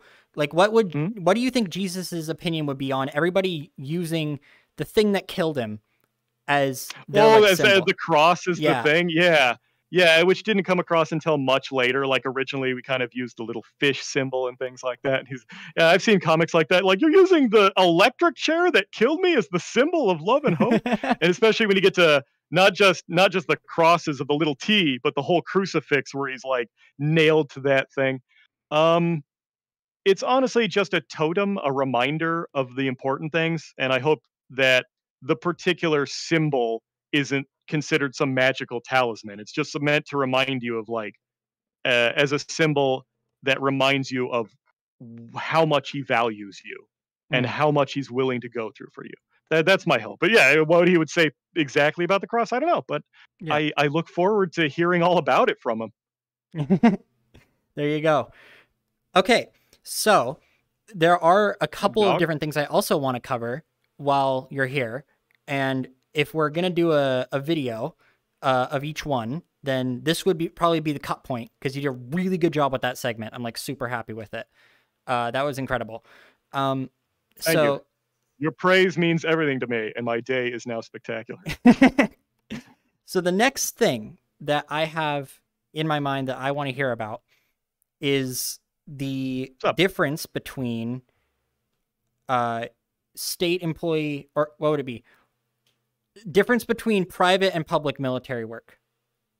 Oh, private contract versus public contracting? You mean Yeah. like being in the military versus being a private contractor? Yes. Oh, well, obviously the pay is very nice. Let's see. If you are in the military in of itself, in the public sector, it's like being a slave. You're literally under a new set of laws.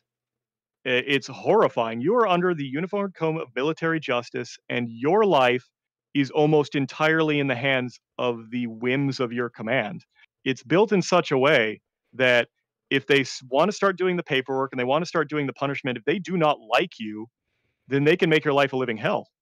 And yeah, there are bars here and there. They're not going to like beat you with sticks or anything like that, but they can assign you job duties you don't want to be at. They can make you kind of hurt yourself physically in a lot of ways. They can make sure you don't get promotions or you don't go get the jobs you want, and they can wholeheartedly take that part of your life. It's miserable. Yeah, you are under the whims of other people. You have no freedom.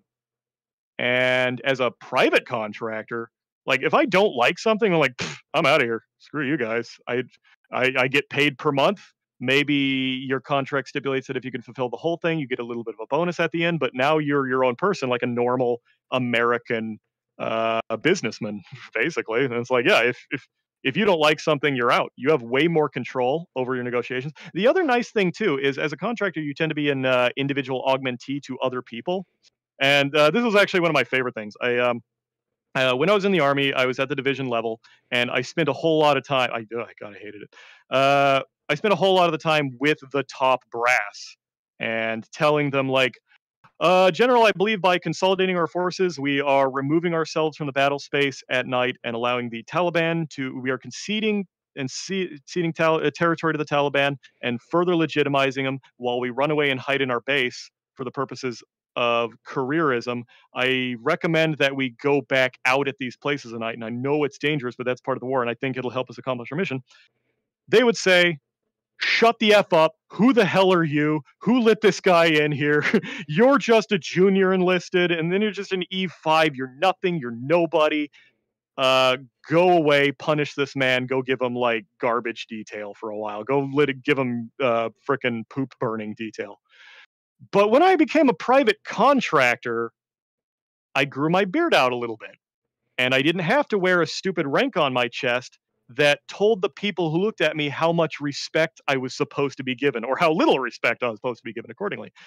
And I would go to these exact same brass, and I'd be like, General, I believe by consolidating our forces, I'd given the exact same speech and recommendation, and they'd be like, huh, that's a good idea. What an intelligent thing to say. Yes, we are certainly paying this private contractor a lot of money for a good reason. Like the money like gave me more respect than when I was a private, even when I was saying the exact same thing. So you're valued infinitely more as a private contractor. It's like, otherwise, why would we be paying you so much as to give us this kind of consultant work?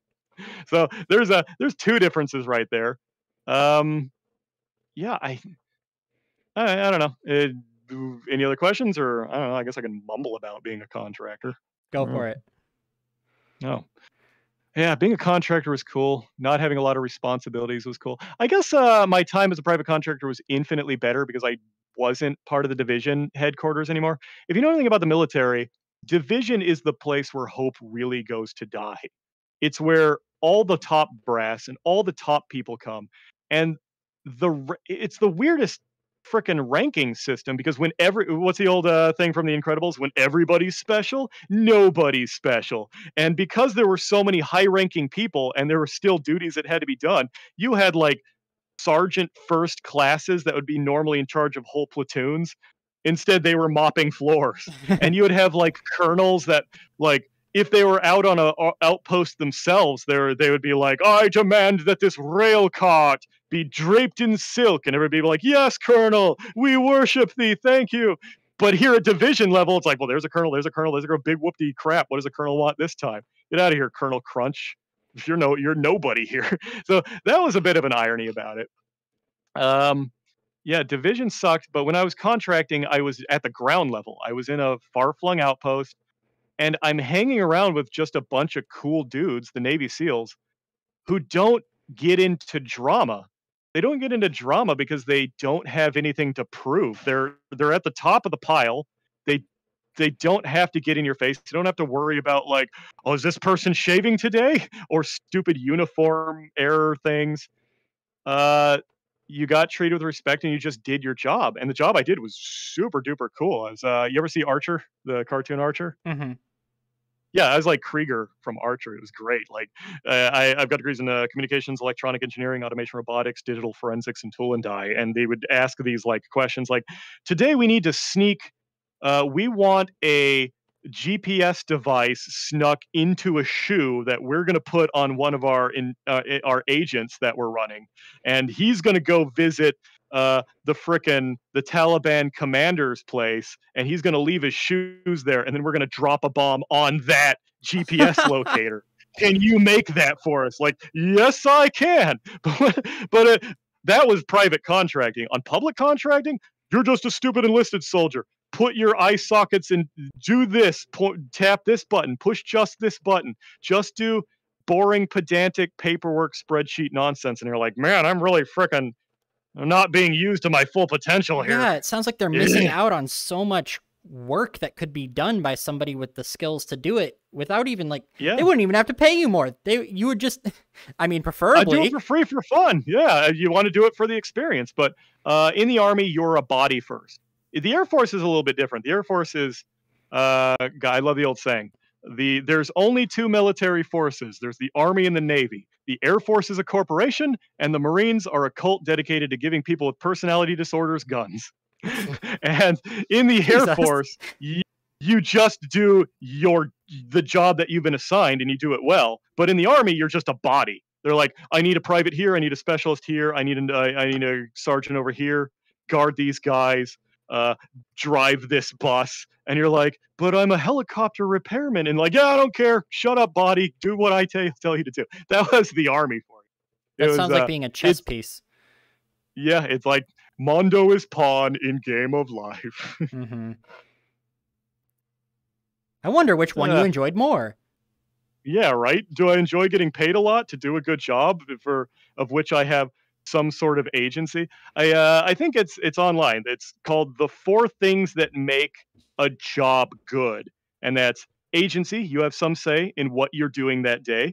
It's a link between effort and reward, as in if you're going to put in the effort, you're going to get more out of it.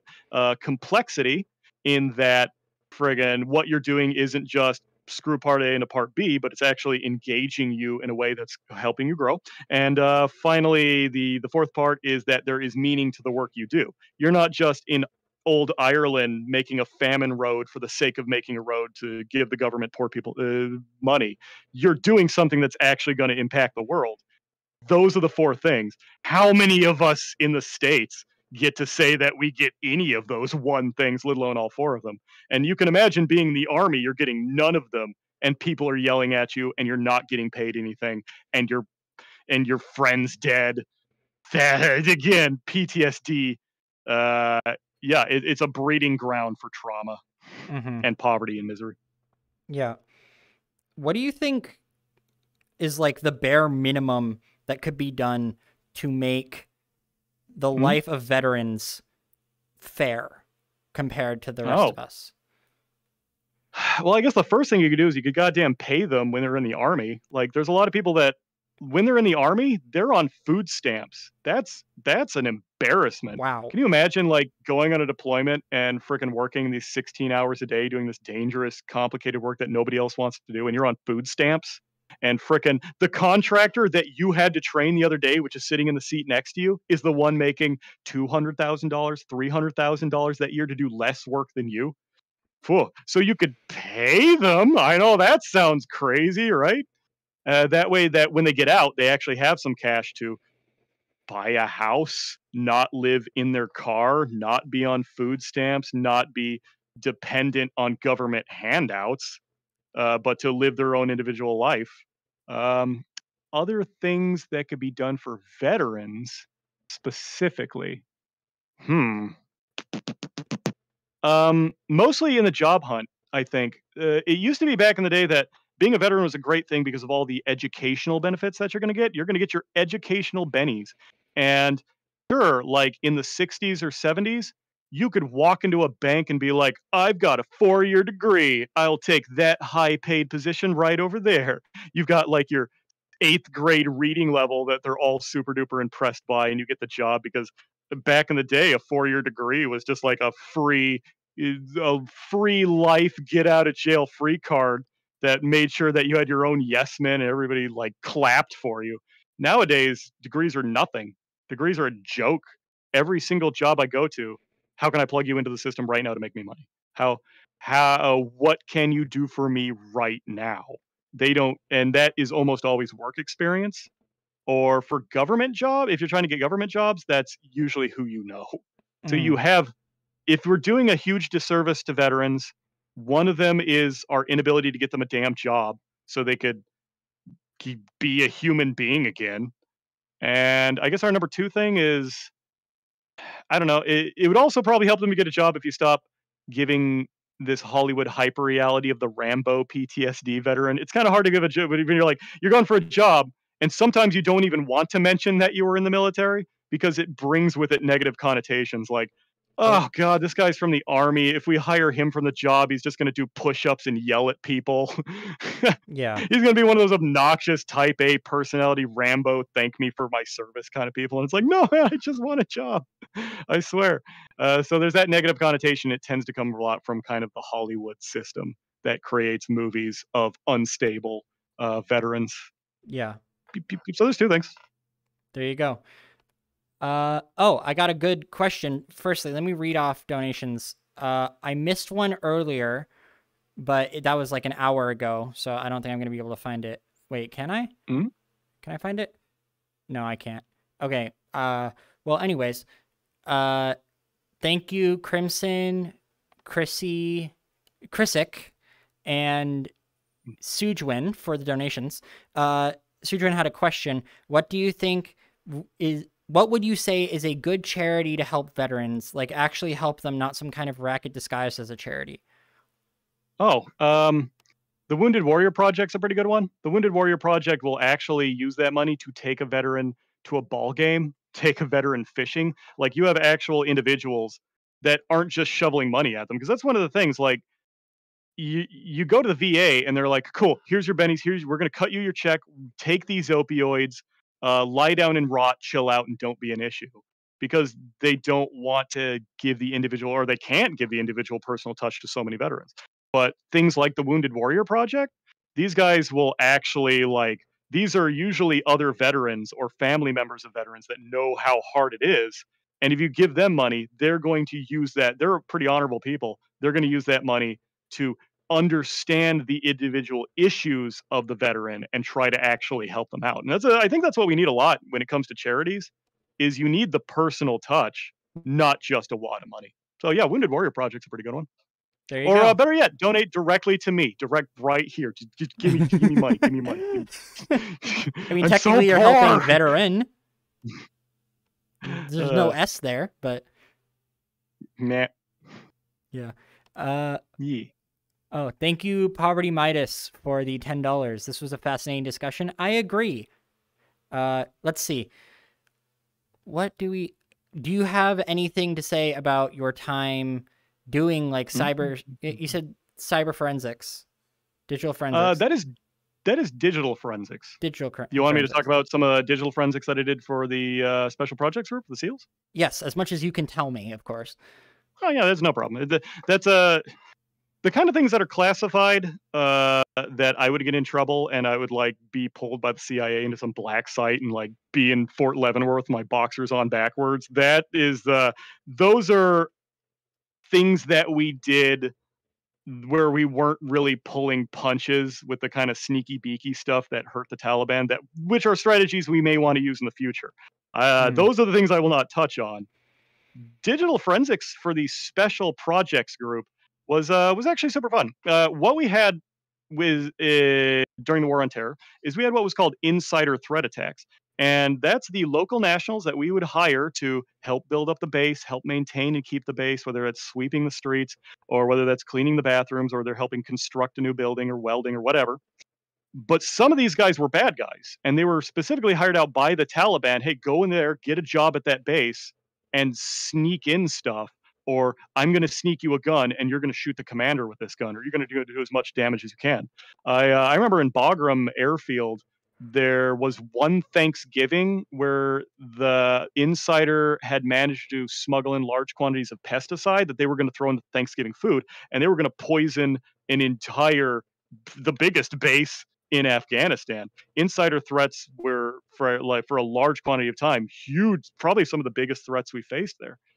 So what I would do is if there was anybody who was suspicious, the SEALs would snatch up their computer, with their laptop or what have you, and they would bring it to me, and I would make a forensic copy of the hard drive, and then like he can boop, boop, we return the laptop as if it's untouched, and I would go and comb through the hard drive for encrypted files, hidden files, deleted files, because a lot of people don't understand that when you delete a file on a computer, the file is not gone. The file has been designated an overwrite code that if anything needs to take up that space, it'll be overridden. But if that code doesn't get there in time, the file's still perfectly there. It's been exited out of the file allocation table. Like a perfectly preserved corpse of a file. pretty much ready to go. I guess one of the best descriptions is like your VHS tapes. You can overwrite a VHS tape, but you can't delete a VHS tape. And so it's almost like this fun little game or puzzle where you're piecing together the file allocation table. What happens when you delete something is you have a library of files, and the computer just goes and goes, huh, okay. And they take the index card from the library and they toss it in the trash. But the book is still on the shelf. So you have to find the book. You have to find like you have to find the book and you have to reconstruct the index card in order to get there. And a lot of it has been incredibly simplified these days. There's a lot of programs, Axiom software, forensics toolkit, thing of that nature that pretty much dumb it down to make it some button monkey stuff. But there's still a call for some people to understand the very specifics of machine code, binary, your ability to read hex code, and your ability to reconstruct it in accordance with the file system, whether that's FAT32, exFAT, NTFS, or whatever. And I would use that to crack open the. I'm geeking out about digital forensics because I enjoy it so much. Go for it. It's fascinating. And okay, so this is what I would actually find on the thing. I would break open the guy's friggin' laptop, and I would crack the password and whatever. And my favorite thing is they all had porn. They all had the weirdest porn.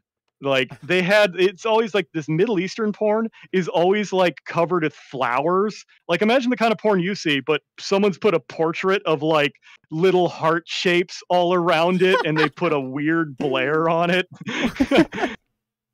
And I guess the other issue I always had was I would get to these files and I'm like, minor problem. I don't speak Arabic. I don't speak Dari. I don't speak Farsi. I don't speak Pashtun. So me and my translator would be thumbing through massive quantities of pornography from these possible insider threats, looking for emails and communications with the Taliban, with the Haqqani network, with Hezbollah, and all the bad guys that were in Afghanistan. Huh. Digital forensics, ladies and gentlemen. Wow. Oh, tell me about, I'm guessing you know something about this.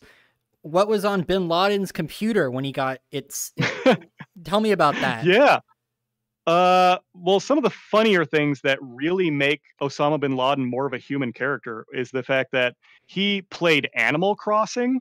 He had Nintendo files. He had anime on his computer.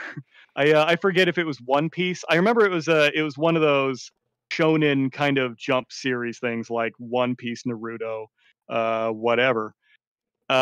He had a lot of what was really interesting in his last days on his computer, and that was the fact that the Al-Qaeda was running out of money. He was just really worried, like, how is he going to keep Al-Qaeda going when the money's running out and the recruitment drives are getting harder and harder because everybody didn't care about 9/11 anymore, and they wanted to go join ISIS, who were the cooler people out there. Like ISIS was the new hotness about the time that Osama bin Laden was taken out, if I remember correctly, because they were beginning to take territory. And when you take territory, you claim that you are the Islamic Caliphate. And that adds legitimacy and that adds more foreign fighters, which allows you to take more territory. And it becomes this exponential thing. So Osama bin Laden's last days is him in his bunker watching shonen anime jump stuff, playing Animal Crossing, and like fretting over these spreadsheets about how he's going to keep Al Qaeda running. Huh.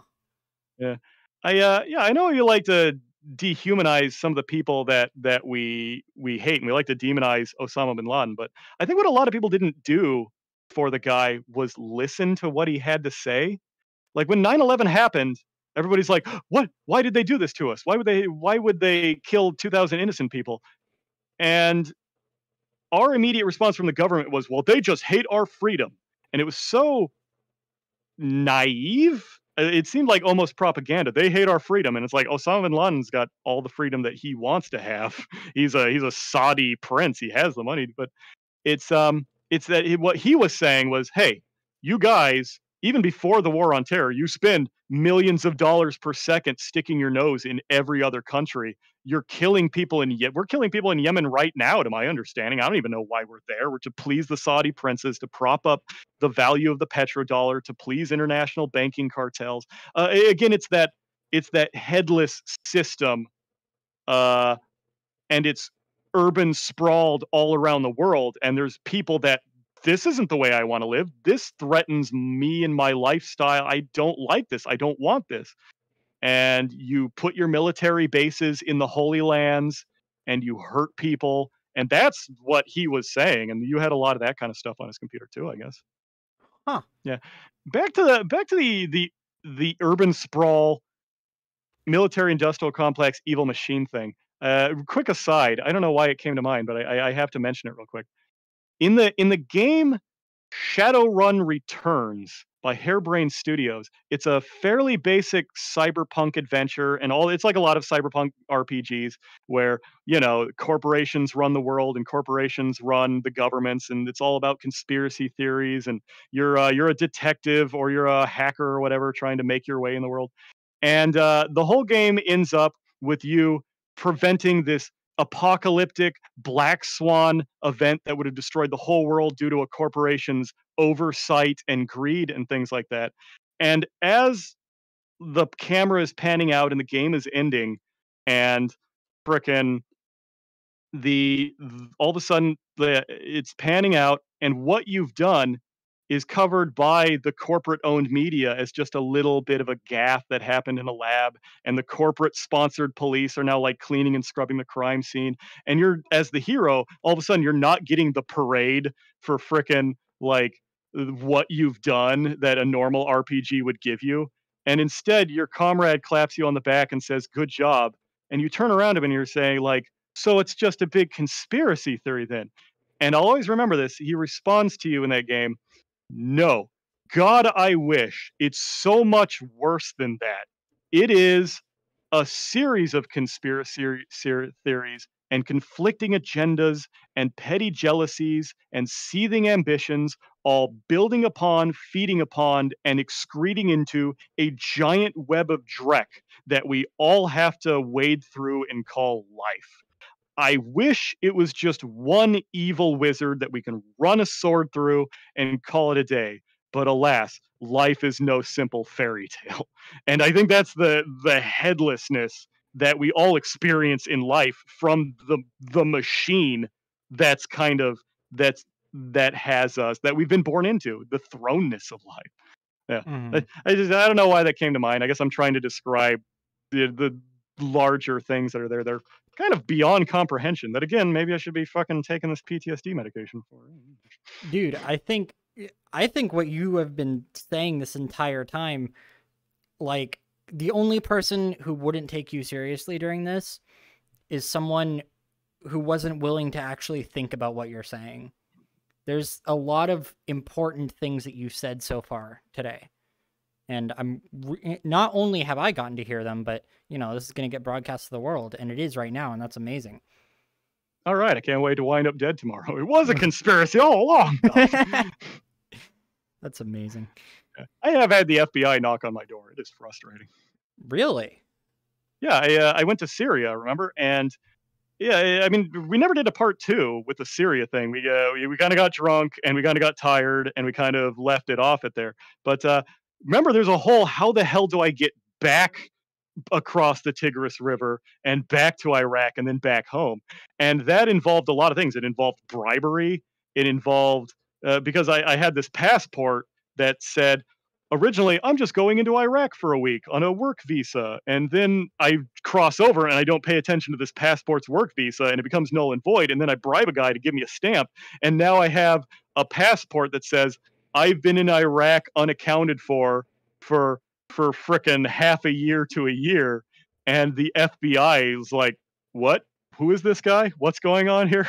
What's the YPG? A terrorist group, according to the Turkish government. Uh-oh, what? Ruh-roh, Raggy." So every time I try to fly, I get like the super scrutinized look. Like I'm not on the no-fly list, but I'm on what's called the 4S's, which is the super screen. Every time I want to get on the plane, shove the dog right up this guy's butt. Oh. Security stringent stuff. And it's funny when you check in too, because every single time a nonchalant, nice lady at the ticket counter is gonna like her eyes are gonna widen open, like "Brr, brr, brr." You see it on her screen. It's this red flashing thing. I'll be right back. And like she goes around the corner and brings like 4 or 5 burly guys, like, and she'll point at the screen. I'm like, can I see what's on there? What the hell's this? And it's also kind of funny, and it shows you how porous our borders are. I was in the States for at least 2 years before the FBI came to knock on my door. I finally flagged in their system because I had wanted to buy a specific shotgun at a shotgun show, and that flagged me in their system. And they're like, "Mer, mer, mer, we got him. Go get him." And it wasn't that bad. It was just a nice conversation with some dudes, Hmm. and they pegged me with a bunch of annoying signals-based intelligence questions concerning the YPG. Like they really thought like, what's the password to their super secret encrypted satellite system? And it's like the YPG, like a tin can and some wire. Why do you keep asking me these intent? Oh yeah, they've really got some. No, they're not high tech people. Not being high tech is actually one of the. It has saved so many terrorists in that we have very good interception abilities, but they're so low tech. You can't intercept with a satellite carrier pigeon like technology. It's as a whole thing. Whatever. Continue with whatever anybody wants to ask. uh, let's see. So you said that it was a whole process to get out of there. Like, give me the rundown of that. Oh, whole process to get out there. Okay, so uh, I always wanted to stay in Syria to fight at Raqqa because Raqqa was where the real battle was at, where the real action was going to happen. And I promised myself, like, I'm going to stay till Raqqa. And after we kick ISIS out of Raqqa, all of northern Syria and the Rojava area is going to be secure for the Kurds. That seems like a legitimate thing. But we stalled. We just stalled for months at a time and didn't take any territory. And it was really weird too because we had villages. We had to have 300 people on our side, and on their side, they must have had like 2 ISIS members. And we're like, and I'm like, why are we just stalling here? We could take this, we can move on, we could push forward. And I think it's because of the political situation in the area. The best way I could describe the situation is here. You have all sorts of parties during the power vacuum that was the Syrian ISIS conflict. You had Oh God, you had ISIS, you had the YPG, you had Assad's forces, you had Russians backing Assad's forces, you had Americans backing the YPG, you had Russian mercenary Wagner groups also backing Assad's forces, and you had Christian militias forming that just wanted to protect their own little areas from all the craziness because Christians were getting crucified at the time in makeshift ramshackle crucifixions. You had veterans like me, which were just a bunch of randos not paid by anyone to just walk into the area and help the YPG out. You had a lot of people, and I like to think of the scenario politically as a Pokemon thing, like fire type beats grass type beats water type. Like ISIS could take on Turkey and Assad's forces, because what ISIS does is it subverts, it knows how to handle government organizations, but it can't take on the YPG because the YPG are fanatically they are fanatics about their belief system. And there were situations where when frickin' Turkey came down to take the territory from the YPG, there were YPJ ladies that jumped onto those tanks with dynamite or with C4, and they blew up those tanks in suicide bombings because they loved socialist democracy enough to die for it. ISIS couldn't take on the YPG, but it could take on Turkey and Assad. Turkey and Assad could take on the YPG because they had air forces, and there's nothing the YPG could do about air power. The only thing stopping the YPG was American coalition forces, because we wanted to use the YPG to defeat ISIS at the time. And had the YPG defeated successfully and pushed out of their territory all of ISIS, then coalition forces would just go home. And what would happen? Turkey would run down with their tanks, and they would crush all the YPG in the area, because they're like, to them, the YPG is a terrorist group. They're not going to be bordered with the terrorist group, which is exactly what happened. Once ISIS was no longer a threat in the area, we left. Donald Trump said, "F these guys, we're out, we outie," and then Turkey ran them down. I haven't kept track of the situation. I think there's still pockets of the YPG, or which became the SDF, the Security Defense Forces there.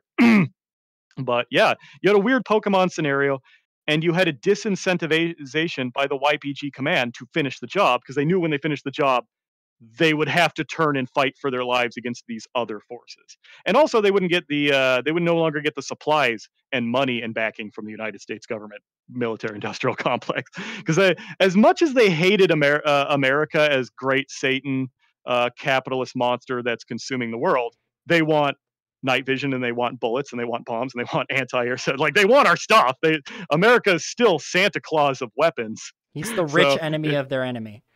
Exactly. Yeah. Yeah. So that's why I left, because we weren't doing anything. And it's like, dude, if I wanted to do nothing with, like, do absolutely nothing and not get paid for it, I would have stayed in the army. So I got in one of the trucks that was just heading east. Like, I just kind of jumped in the back with some of the other Westerners, and we debriefed. We got all of our stuff back. It's really funny because they didn't want to, at Academia, we had new Western volunteers coming in. They did not want, for the life of them, us to talk to those Western volunteers to tell them the truth about a lot of the situation. So they tried to keep us apart. Like, no, they're going to taint the fresh guys, the high spirited people. We crossed the river again, and it was infinitely easier this time, because we kind of just did it in broad daylight. Like, at that point, I guess we just didn't. They really care about getting YPG Western volunteers in secret, but they don't seem to care about their outgoing. Like, it's all on you now. We don't give a crap. Yeah. And we crossed the river. We get picked up by Border Patrol, who just gives us a basic interrogation. What you doing there? And, like, just tell them the truth. Fighting against ISIS. F those guys. And, like, yeah, rock on. Because the northern Iraqis are Kurdish Peshmerga too. They have no love of ISIS. Mm-hmm. And you go back into the mountain camp for a while. You get handed enough money to buy a plane ticket. Funny enough, they didn't pay us enough for a Goran plane ticket. Second, funny enough, it was all counterfeit money in the first place. Like, you're paying me in counterfeit money and you're cheaping out? Really? You're printing the stuff and I'm not worth more of it. So I had to pay for most of the plane ticket myself. They sent us to Erbil, Iraq. Yeah, we flew into Slaminia, but we flew out of Erbil. And this is one of the things that really sucks about being an American, is you always see the Hollywood movies where if you just get to the embassy, the ambassador will take care of you and the consulate will take care of you. It was no such luck. The American consulate does not give a rip about you. It's just some, like, one little bureaucrat going, "Who are you? What's a YPG?" Did you have a baby while you're here? I don't care.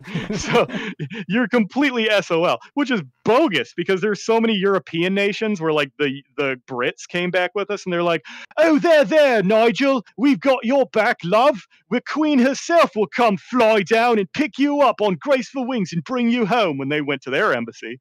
And frickin' yeah, I think there's like, I don't know if it's Swiss forces or anything like that, but if you call a certain number for one of those really nice Scandinavian countries and you're in danger, Scandinavian special forces will come down and rescue you personally. Whereas when you're an American, you're like, yeah, we're not going to come get you. Do you have a lot of money? No, you don't. We're not going to come get you. Figure it out yourself. And figuring it out ourselves ended up being bribing a guy $200 to stamp that passport and then using counterfeit money to buy a plane ticket through Jordan to get out of there. Because we weren't going to go, obviously, through Istanbul. That place would have put us in the white torture room. No, thank you. Really funny aside, when I'm trying to bribe the guy, I don't know how to bribe haggle, right? If I need a stamp from you, I'm like, oh man, that's a shame. I seem to have dropped this $50 bill. It would be a shame if I looked away right now. And the guy, the stamp guy is just like, yeah, you should pick that up. Like, oh, it would be a shame if I dropped this $100 bill. Why don't you just tell me how much you want me to bribe you? And my roommate was like, dude, and he slips a 200 and the guy just stamps his paper and like, oh, why don't you just tell me? And I slip him 200 and then he stamps it. And then I got the thing to go home. Amazing. Yeah. Let me get a drink here. I'm losing my voice. I usually don't talk this much. Yeah. I'll run an ad while I take a drink too. Sweet. Yeah, we're actually sober. How lame is that? I know, right?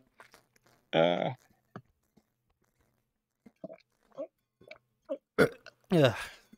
Wet my whistle. Yes. Body lubrication. Yeah.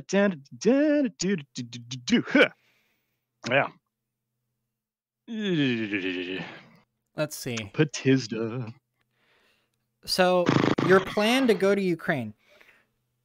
What about it? When were you planning on going? And when you were going to go, like, how long were you going to stay? I was going to say for at least a 6-monther and just kind of play it by ear at the time.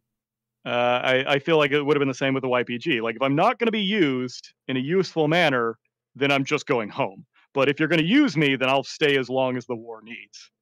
Yeah, that was the planned stay for it. But then I got kicked off the plane without all my stuff. And when it first began, again, anybody was allowed to get in because they needed bodies. But now you can't get in unless you show up with your gear, and then they take my gear at the plane. What am I supposed to do, you know? Yeah. If you have any contacts that would like to contact you to talk to me about, hey, and you trust them, because I don't know if it's some frickin' Russian BS that's going to get my head cut off. Like, not this again. Yeah. I have a guy for you. Please. Sweet. Yeah, get them in contact with me. Oh, God. Did he kick me out? Oh. Player area not found. Oh, you're just going to have to reset the boundary box? But I'm still in the room with you. Yeah. So I'll explain kind of how he could help you. Oh, there you go. Okay, you're lower. Where the heck am I? Oh my God. Seated/standing play in quick actions, and it'll fix you. Yeah, it just. Oh, okay. Yeah, well, you know what you're talking about. You do this VR stuff way more than me. But yeah, so I actually have a guy coming on stream soon who I did like an hour recording with, and then we were going to do another hour, and then we never did. So now we're going to do a stream on Saturday. And he went to Ukraine. He wasn't part of the Foreign Legion. I don't think he was solo, and he ended up finding some people to go with, and took some bodies while he was there. He meant to just be a medic, but he ended up, they just gave him an AK and were like, dude, do what you got to do. So if you need someone to help you get in there, he is absolutely a good reference. He would know. Yeah, put me in contact with him, then. I look forward to it. Yeah, I will. But I'm not doing anything but like spinning my wheels here in the States anyway. So yeah. Question: if you're working, God, do I want to be in Ukraine in the winter? Should I wait for spring? It's gonna be so cold. Go to Russia during the winter. You think I know anything about history about how bad of an idea that is? Yeah, no. That's we tried that. Yeah. Although, wasn't there that time that what was it? The Russians tried to invade the Finns. In the winter. Yeah, and it went Are you even worse referring to for that them. guy? Are you referring to that story about the guy that took all the methamphetamine ever? No. And oh, well, I don't know if it was Finland or Scandinavia or again one of those northern kind of on the peninsula countries, but I very vaguely recall a story about a man that was fighting against, I think it was the Russians, I don't think it was the Nazis. He was fighting the Russians and his whole platoon had gotten wiped out and he was defending his country on like skis. It was one of those kind of things. And he took all the methamphetamine meant for that company, all the battle drugs in one go. And he went on, I want to say, like a week long killing bender as he would skate through their lines. And he doesn't even remember most of what happens. He vaguely remembers eating a pine cone, capturing like eating like a blue jay. Oh. And when they got to him, he had lost like 70 pounds. His heart was going as fast as a hummingbird's, and his eyeballs looked like he had seen the face of God and spit in it. You'd have to Google that one up. That's a hoot. Yeah. Do you know the story of that Finnish sniper? I think he was called the White Death or something. Sounds badass. I don't know. Yeah, he like his entire time in the army, they offered him like the highest tech shit, right? Like newest scopes, newest rifles, everything. And he just used the same hunting rifle he'd been using since he was like 15 for the entirety. Yeah, and he took like the most bodies of any soldier. Yeah, you use the best gun is the one you know. Yeah. That's just a fact. Yep. Yeah, that's some Chad shit right there. Yeah, I never got the sniper appeal. Like I know we have American Sniper and we have Chris Kyle and we have things like that, and they have very high body counts and all that. You watch a lot of the Hollywood movies, really building them up, and it's like I never quite understood. Like I'm not talking they're bad people, and I'm not shitting on them. Like they do good work, but how come there's an American Sniper movie due to his lethality, but there's not an American drone operator movie due to their lethality? Because there's a guy like sitting in a shipping container in Las Vegas that smells like farts. And he's pushing buttons all day long, and he's getting way higher kill counts than Chris Kyle, even covered in Cheeto dust in his Lazy Boy. I want to see that movie. Like, bro, I want to imagine they see start that. having drone pilots work from home. The new Zoom call where you just have one button to drop the bomb. They're like, here, we'll give you fiber internet. Here's your control panel. We'll give you a tech support number in case it stops working on your shitty laptop from 2009. Right? Hit them. Like a sniper kills a person usually with impunity from like half a mile to a mile or more away from a guy that never knew he was there. And friggin' the drone operator does even more kills from a greater distance. It's kind of weird that I guess that's one of the weird things about war is a lot of people want to like go to war and be a big hero or something like that. And like succeeding in war is actually about being the biggest coward you can be. How can I bring the most death from the furthest away and put myself in the least dangerous spot? We used to in Afghanistan, like we would call the Taliban cowards because they would emplace explosive devices and IEDs and booby traps and then run away and then set them off and like, oh, you scared bastards, you come fight us man to man. But it's like, well, wait a minute, it's not really a fair fight then either because we're the ones in the $500,000 armored vehicles with the scopes and the vision systems, and we're bombing them from like 2 or 3 miles up in the sky while calling them cowards. And it just like all of war is really just everybody murdering each other in the most cowardly way is going to be the most effective way. Yeah. So I don't know why heroism would be a part of that, and hence the bizarre American sniper hero worship. I never got. Like, would you rather us do pistol duels for everything? Oh, I would rather all of us actually go back to swords. Let's just line up. Let's start clubbing each other. Let's have a gentleman's agreement to club each other on an even field. Or better yet, the Old Testament thing of like David versus Goliath, your best guy versus our best guy. And like once a year we just get together to watch two MMA fighters try to kill each other. It almost sounds kind of fun then. There was a book I read where I think it was called like the second one in the series is called Insignia. I don't remember what the first one is called. But basically all war is fought like, you know, mutually assured destruction. No one fights wars on Earth anymore.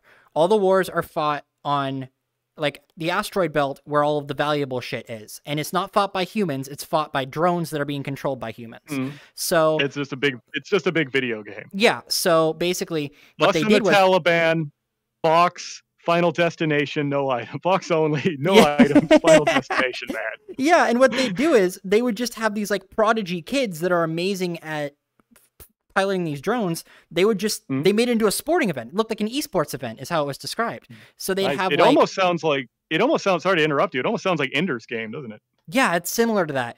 I think oh, did you know that the guy who wrote Ender's Game was like ultra homophobic? He like I did not know that. People. I know that the guy that wrote H.P. Lovecraft is super duper racist. I still love H.P. Lovecraft, but sorry to break it to you, Damn buddy. It. Yeah, whatever.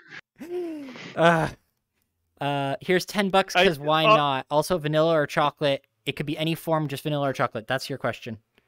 Oh, me? Vanilla or chocolate? Yeah. Oh, chocolate. Chocolate's better. Chocolate goes with more things. Vanilla's good, but in like chocolate is incredibly versatile. You can cover like any kind of nut in chocolate. Chocolate for life, dog. Yeah, there you go. Chocolate rain. Thank you, Mellow Stinky, for the $10. Yeah, well, how do you think warfare is going to be fought 50 years from now? Oh, I think we're all gonna get nuked, probably. Is that so? I hate to be freaking Debbie Downer here about it, but it's like it almost seems inevitable, doesn't it? Do you really think that we're all just gonna come to a intelligent understanding and frickin' have the socialist Star Trek utopia that we desire because we gave in to the angels of our better nature? No, I don't think so. I think something stupid's going to happen, whether it's either a radar error or a politician that's on his final legs, like Putin, who's dying of whatever liver disease he has.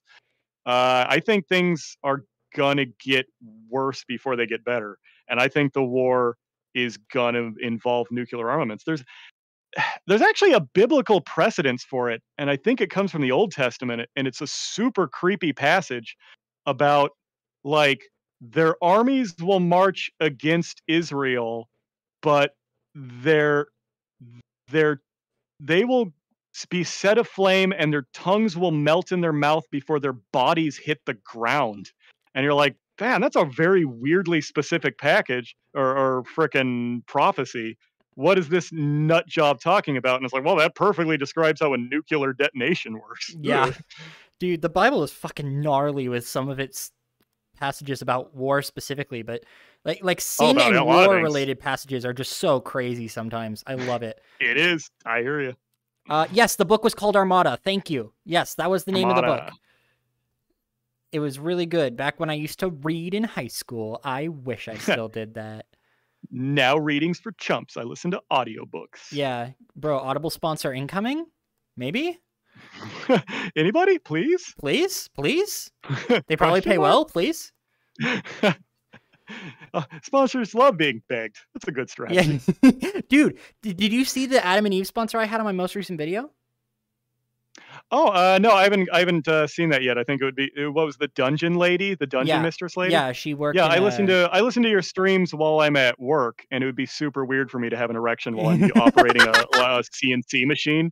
I don't want anything to get stuck in the machinery, so I think I'm just gonna keep that one for later. Well, anyways, the way I got that sponsorship was I was like, wait a minute. I know who could sponsor this video. So I couldn't find a business email. So I hit up their customer support and I said, yo, I have a channel. I have a video on that channel. It's unlisted. Check out the video. If you want to sponsor it, tell me how much you'll pay. And it happened. And I got so lucky, dude. And they're really, the guy who was my contact at Adam and Eve was really chill. So he approved it right away.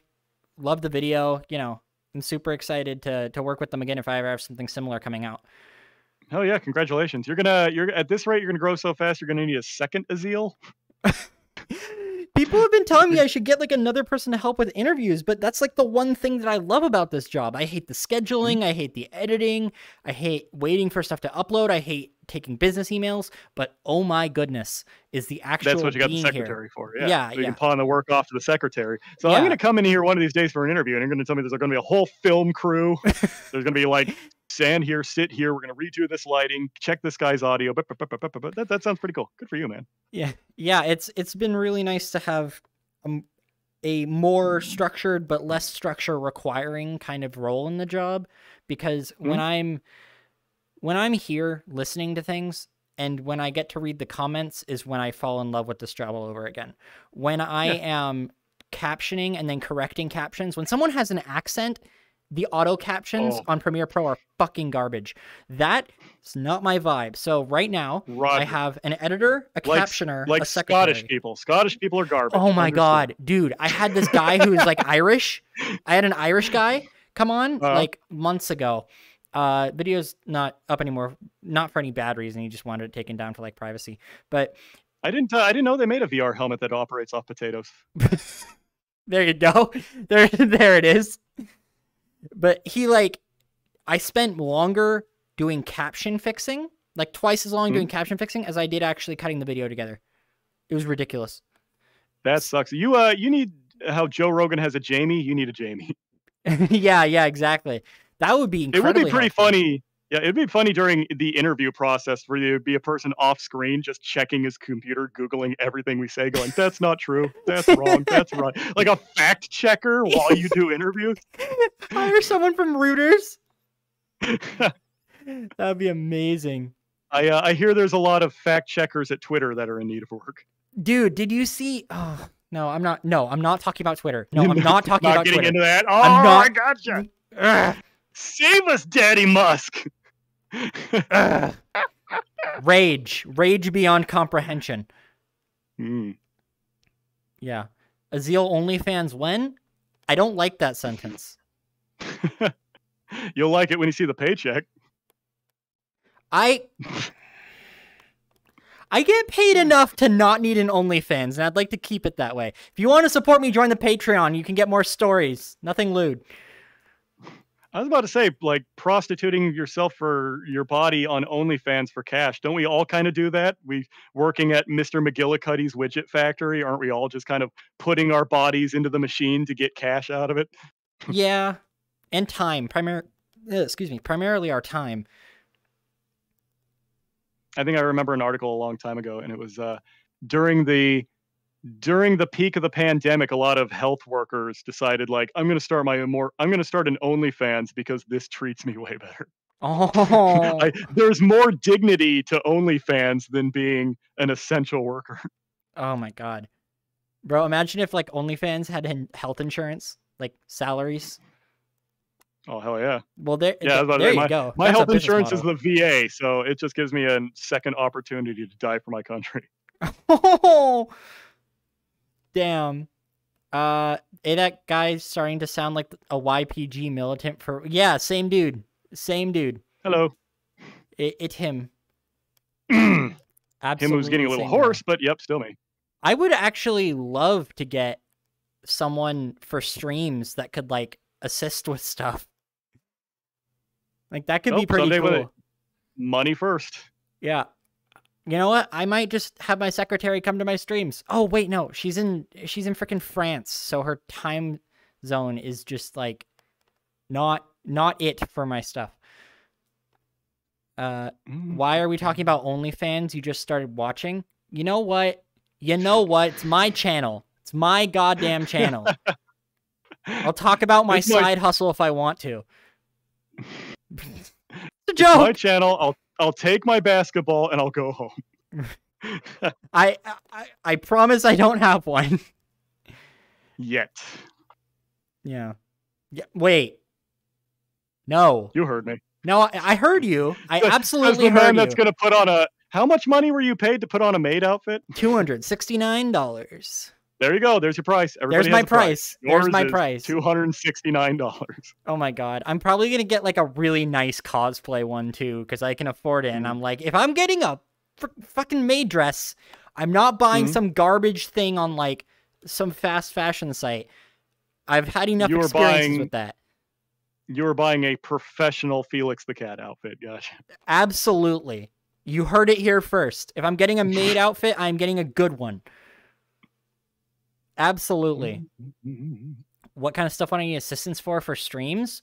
Someone who can like tell me if something's wrong with the stream would be especially good, because I've had streams like glitch out in the past halfway through and it was super annoying.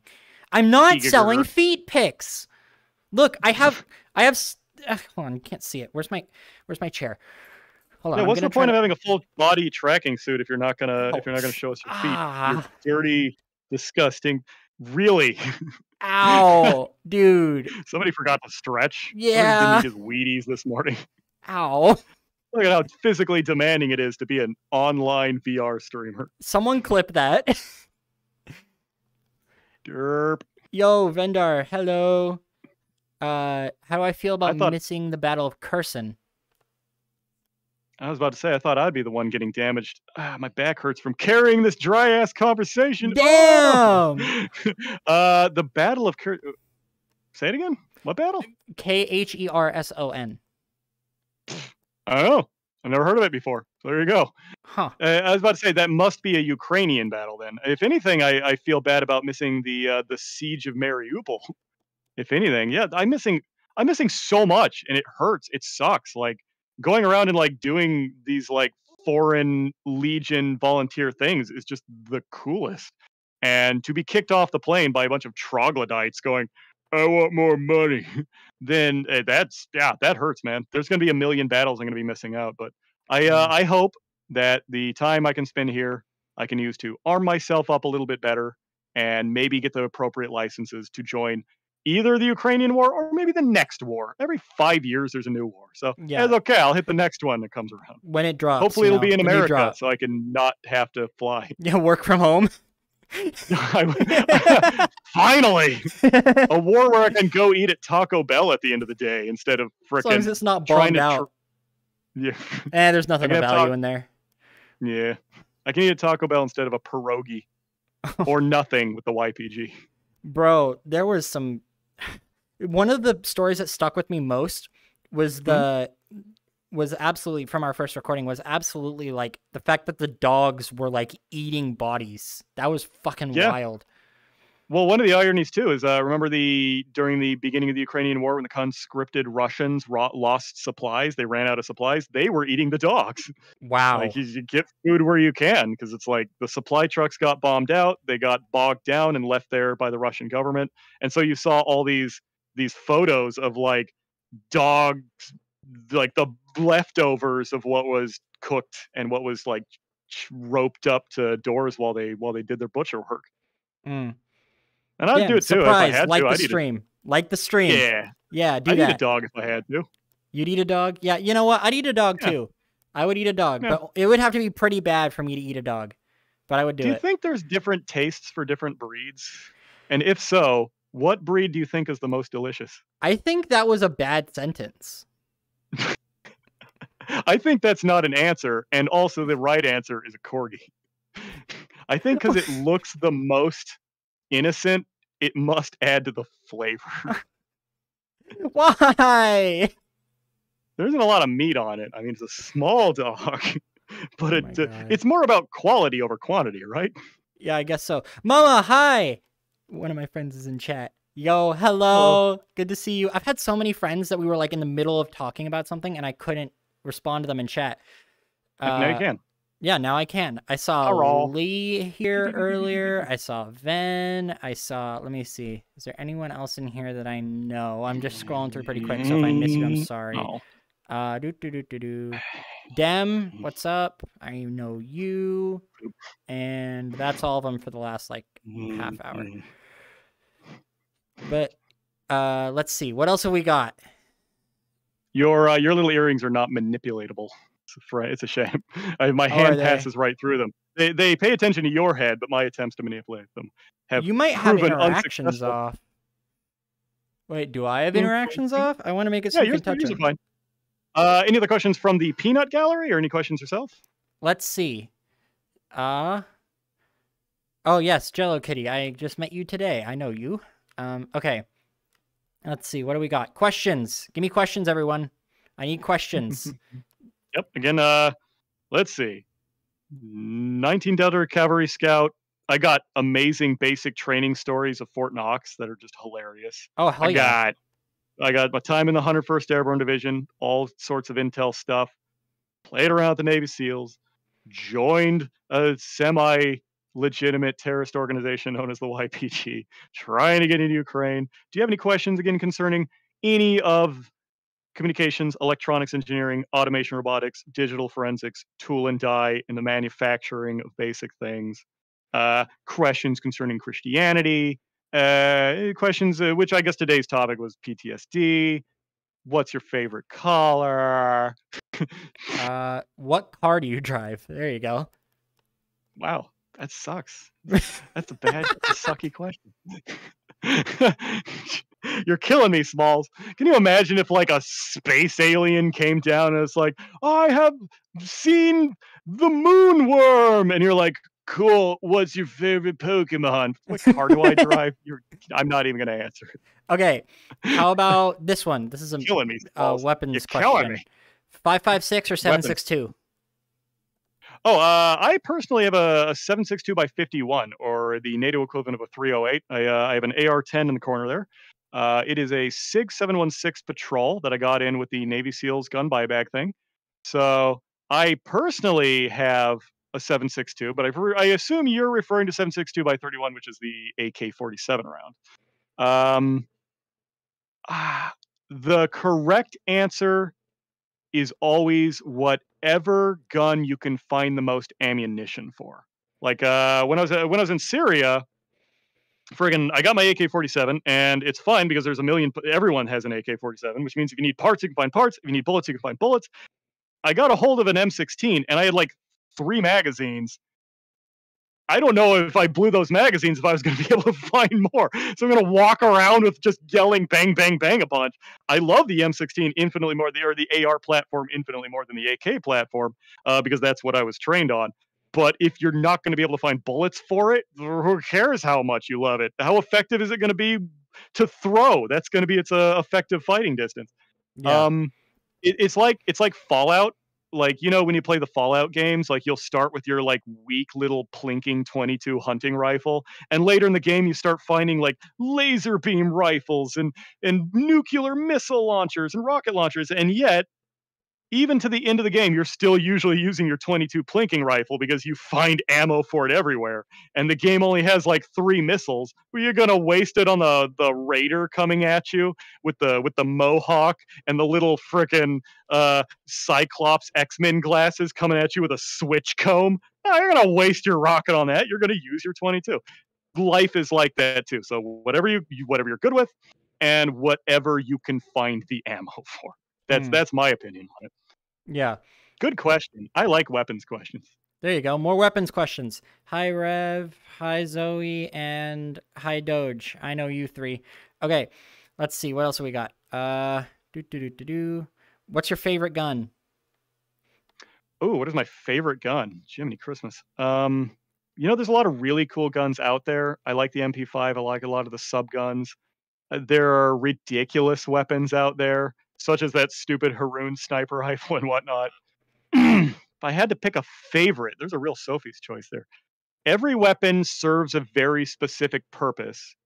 But if you have to choose one, then you want the most versatile. And if you want the most versatile weapon, I think you're looking at an M4 carbine. You're looking at a kind of a stumpier, slightly stumpier M4 or AR-15. Because that's something that you can clear rooms with it. Because you don't want to go into a room with a big old sniper rifle trying to clear a corner and like that. That's ridiculous. And I love my AR-10. It's going to be very effective in outdoors, but it's not going to be the thing you want to clear a house with. A smaller AR-15 platform is going to give you enough range to do what you need done. You're going to be able to, and you're going to be able to modify it, find parts for it. It's the practical choice. Right. Okay. My buddy just walked in the room. He says the Ma Deuce is the best weapon ever made. Madus. And then he said, "Fuck you, fight me." The Ma Deuce, yeah, it's a big old machine gun. Ah, I see. I see. Best knife you ever found? Best knife I ever.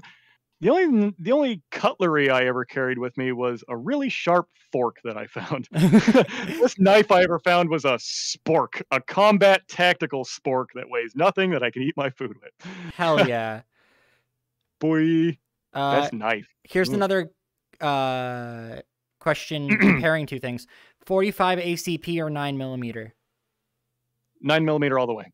I respect 45 ACP in the Colt 1911, which is like it goes in other things too, sure, but I mean that thing did a lot of work back in the day. But again, we mostly switched to 9 because you can fit more bullets in there and it still gets the job done. Yeah, I my first pistol was, or I should more accurately say, my first semi pistol was actually 45 ACP, shooting those freaking bowling balls. I think it was a Kimber 1911, and I enjoyed it. But what do I? If I'm gonna, can I double stack up to 22 9mm into my magazine, or do I want my 6 45 ACP bowling balls? It's not even a choice. Mm-hmm. Yeah. Okay. Best war loot. Oh man, that is a tough one. The best war loot I ever found. Hot damn. Things I brought with me. I got my what's that stupid little rag that everybody, it's almost like a little do-rag that the Middle Easterners have. A keffy? Yeah. There's another word for it too. Schmock. Yeah, a keffy or schmock. That's a nice little thing.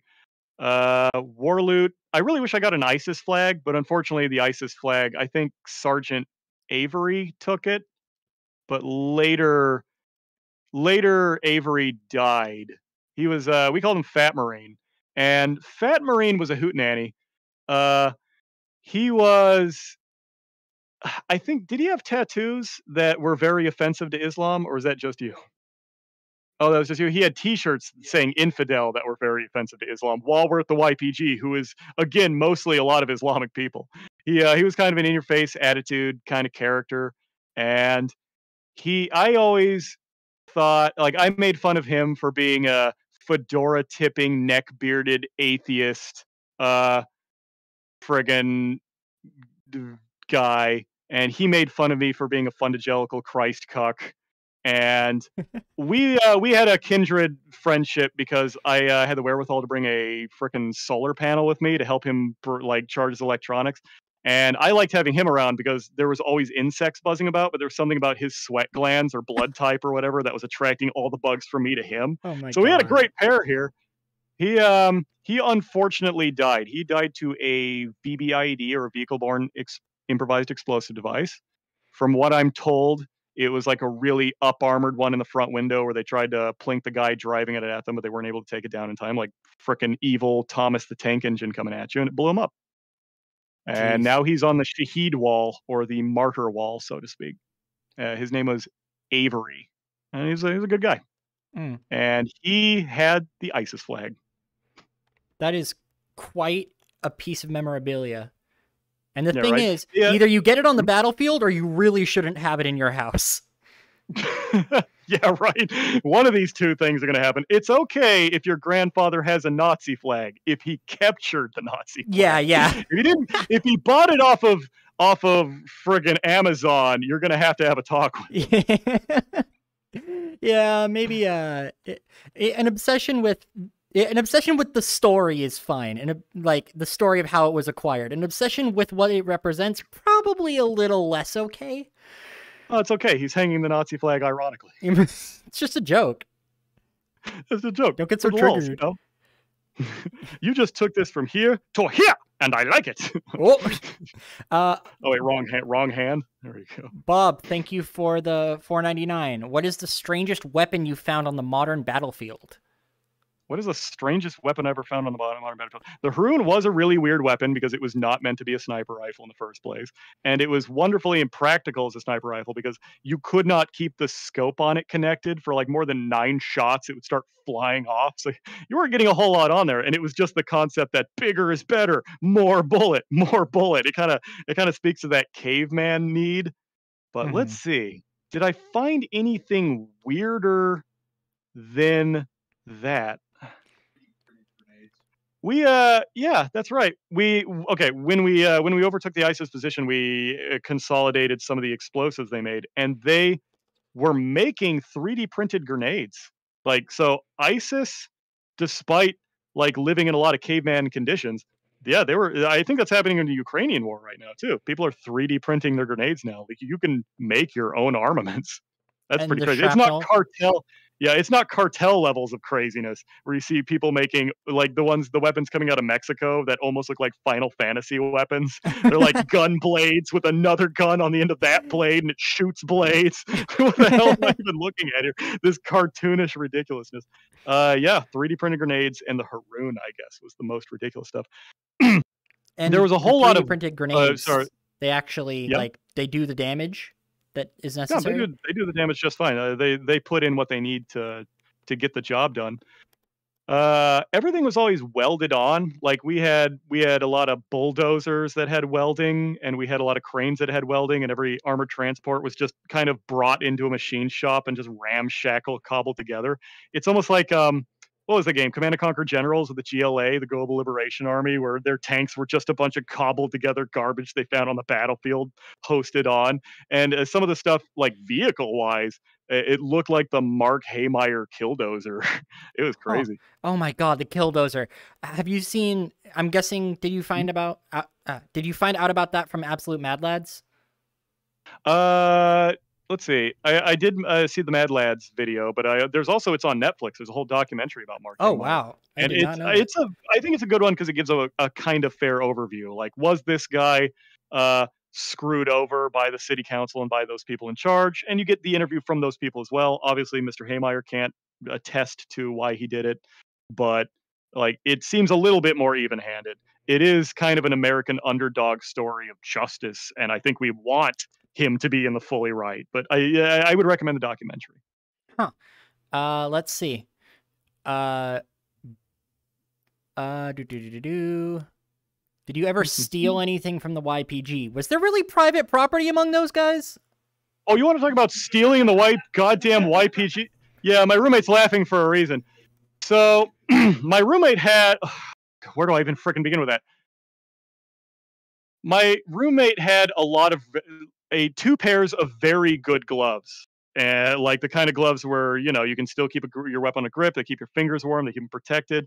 They took 3 of those gloves, not 4 of those gloves, out of his backpack, and they took those. We had a lot of I'm not even sure if they were YPG members, but PKK members when we were at the PKK mountain camp.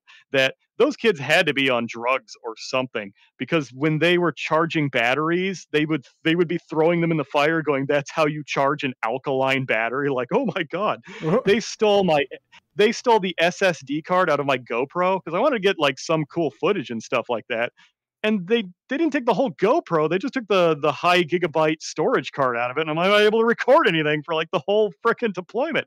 You jagoon, so they could use it to go buy crack cocaine. They stole my buddy's MP3 player that had a lot of the Beatles songs. Frickin' And okay, those are annoyingly asinine, but the things that made it actually way more dangerous is they would steal your ammunition. They, they would and they would steal your guns sometimes, because these are a bunch of annoying crack-headed little kids that don't understand the concept of personal property. And like, we had a shotgun that we would be using for clearing rooms, and one night we become part of this almost kid unit of way younger people, and one of the mother lovers stole the shotgun, and it became a bit of a fist fight about it. And because we didn't have any translator on our side, frickin', it becomes a bit of a scuffle, and we get kicked out of the group because the translator's not on our side. Like, oh, they're just whiny and they want chocolate and they're a bunch of dumb Americans. It's like, no, mother trucker, you stole our weapon that we need to do our job. What's wrong with you? Yeah, the YPG, there was a lot of theft stuff. And I don't even know if a lot of them understood the concept of theft due to the communal property kind of stuff. But yeah, okay, let me take your boots. Those are my boots. Those are Oppos. Those are our boots now. Frickin' Bugs Bunny communist meme. Our boots. Why don't you go march around the mud field? See what the point of personal property is. How much do you think of it was them thinking of, having their ultra communist mindset, and how much of it do you think was them being dumbass kids? I think it was like 80 to 90% being a bunch of dumbass kids. I almost wish you could get an actual like Kurdish YPG person on here, because I'd like to dissect their mind too, but I don't speak Kurmanji, so I guess I'll never know. I mean, if you find a bilingual one or you have contacts that can get you one, dude, that would be amazing. Yeah, he'd try VR, be like, what the fuck is this? Right? Which once again is funny when the FBI starts pegging questions at you, going, what kind of super secret dark terrorist techniques did these evil guerrilla war fighters teach you? What kind of high-tech communication screening are they using? And it's like, these kids were dropping batteries in the fire. I don't think maybe I have, are you still there? Yep. Sorry, you're just kind of fading out a little bit. Oh, that was a weird lag bit. One thing I'd like to communicate is, like, I'm not being racist when I describe the early Iraqi war, the early Afghans, and some of these guys in the Middle East as a bunch of cavemen, and I'm trying to like hold one over them. I guess I should communicate the level of culture shock during the war on terror. Let me get a few examples here, because it's almost like when the conquistadors went into South America and the Aztecs or the Incans or whoever was like interpreted those conquistadors riding on horses as one monster made of metal plating, like, oh my God, because they'd never seen a horse before. It's almost like that. We had stories and reports in the SIPRNet and in our intelligence thing and from our agents and the anecdotal stories from our soldiers and some of them of the following scenarios. They thought that our tanks had a force field because every time they fired an RPG at it at a glancing thing, it would blink off because it was a glancing blow that didn't hurt anything.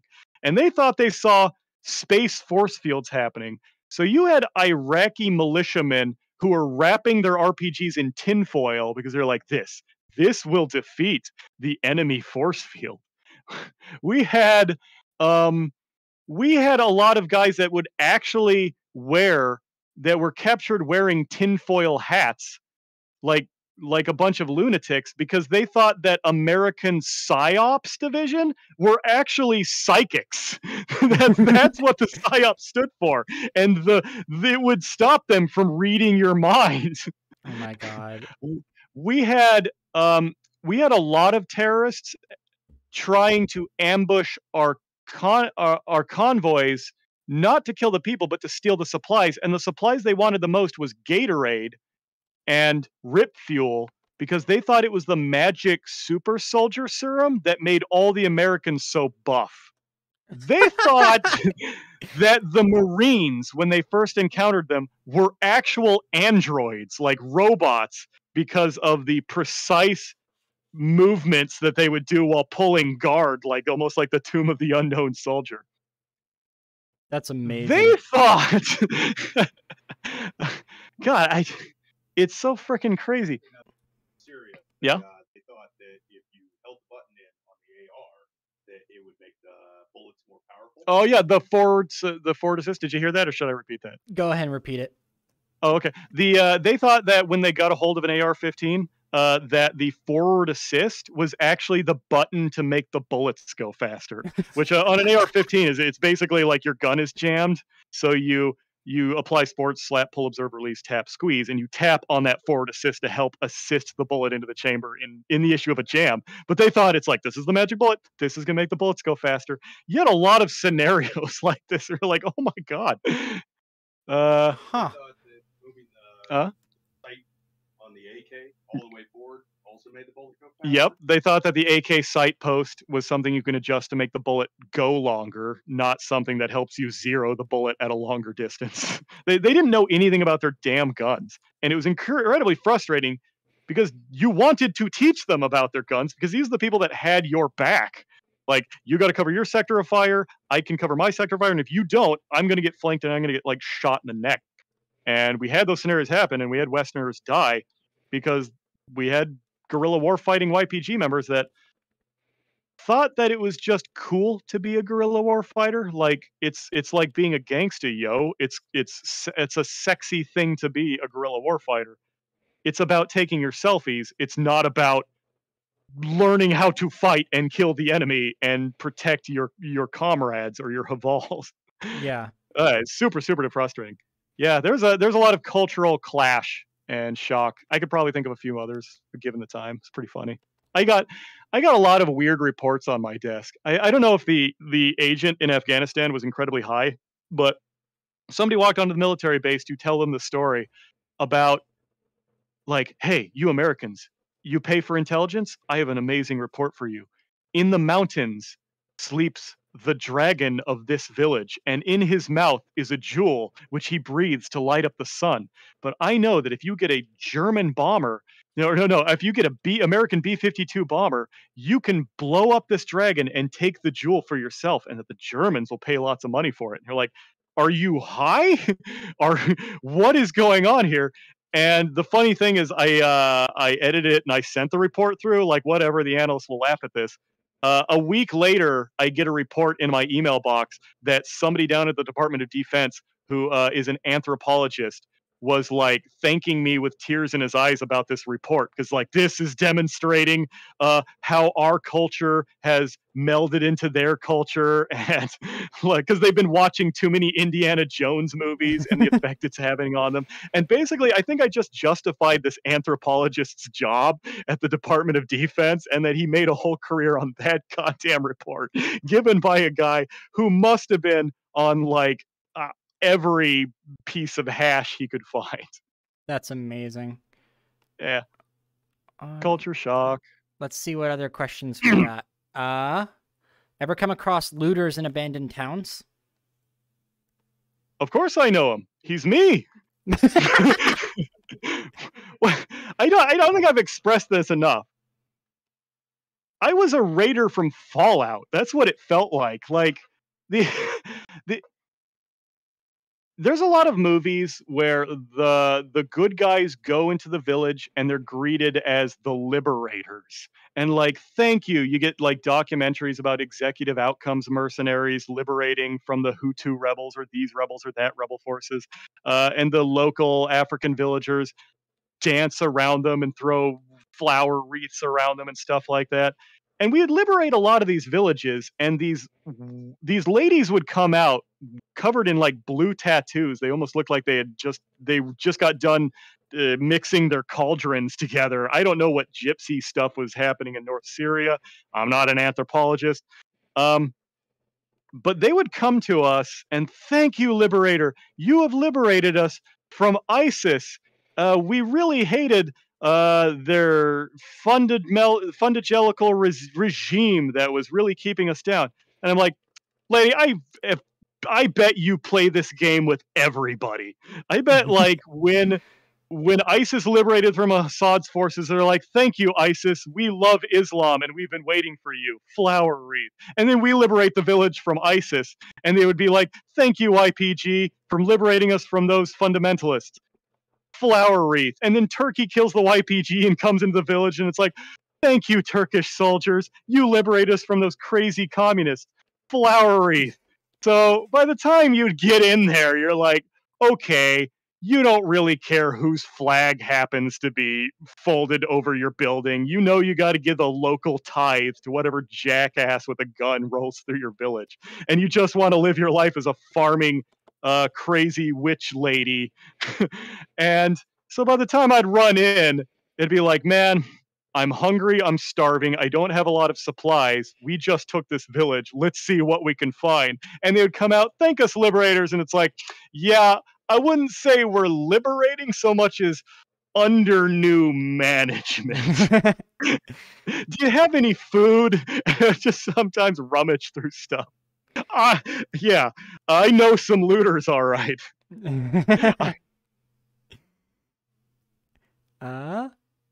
Let's see. Questions. We got so many. I'm looking for. Louisiana? People are calling some of the stuff Oh. you've done like side quests. Oh, my roommate reminds me, and it is a very good opportunity to tell you about one of the Westerners who was the most infamous of us looting-wise. You ready for this story? Yeah.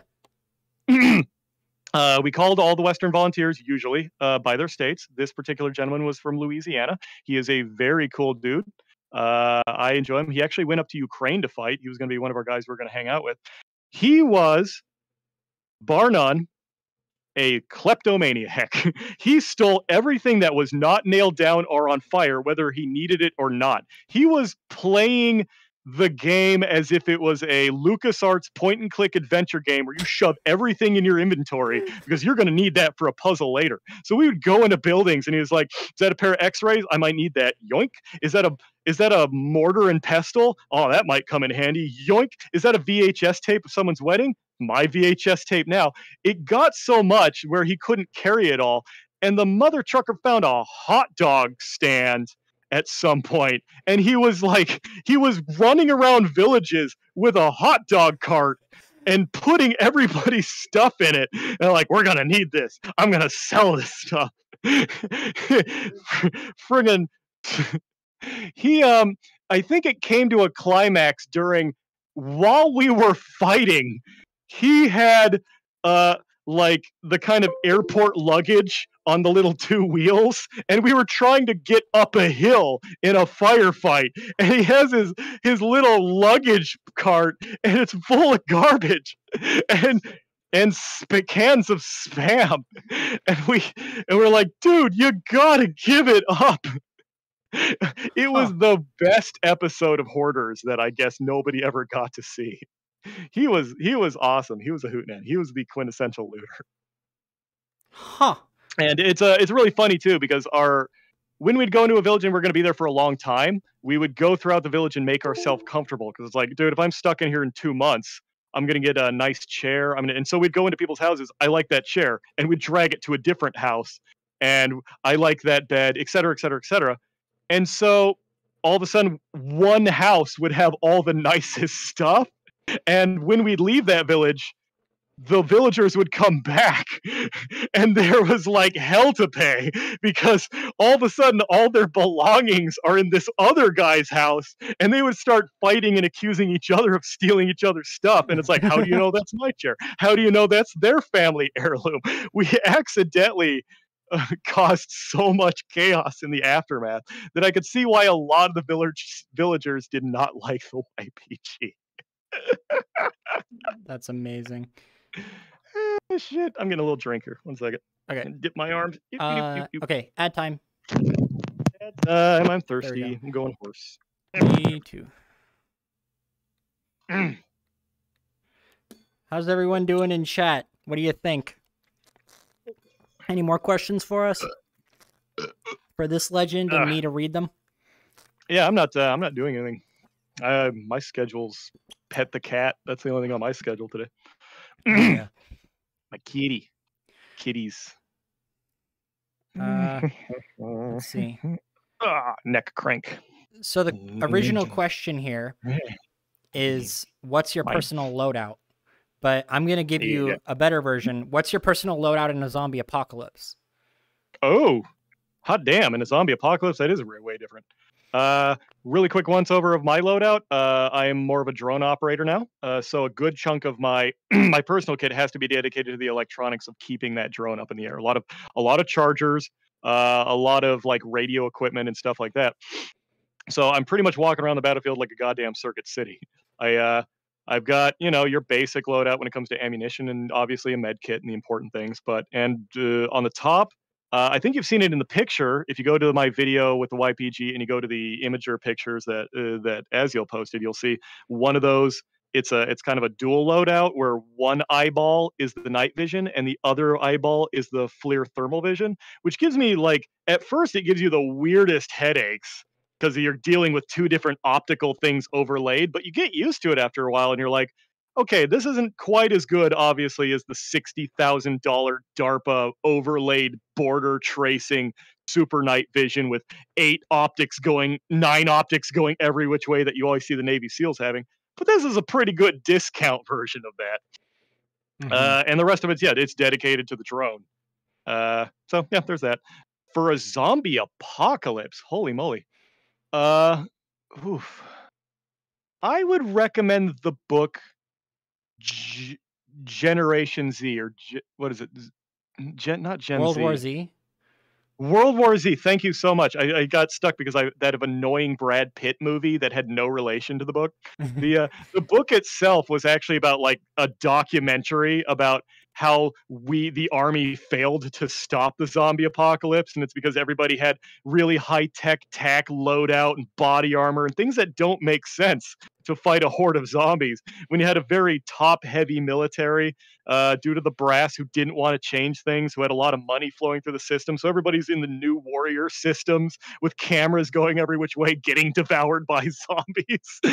And it's hurting morale for everybody because it's being captured on camera and blared on 1,000 TV screens, all of your comrades getting eaten alive from the stupidest tactics you've ever seen. And it's only till the end of the book that America gets its stuff together and fights the zombies in a practical manner. And I think what they found, the best things were long pokey bits that'll destroy the brain. So they were big aficionados for crowbars and almost like gardening implements, like welded together, where you just kind of you keep light, you do your cardio, and you just kind of do a little stick action into the eye socket and do a little scrambly. You don't waste too much effort into each individual one. I guess if I had to recommend anything for the zombie apocalypse loadout, it would be a good, dependable melee weapon. I don't know, a entrenching tool, or preferably something longer. Good question. Zombie Yeah, questions are always priority one. Yeah. Ever fired an RPG? I have not personally fired an RPG, which is a shame. Let me tell you about the person we did give the RPG to.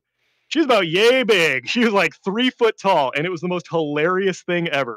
She was one of the YPGA ladies. She held the RPG for the entire platoon, which was terrifying because we only had one anti-armor RPG, and it's always tanking on the ground, tink, tink, tink, tink, tink, because it's being held by a 3 foot tall lady.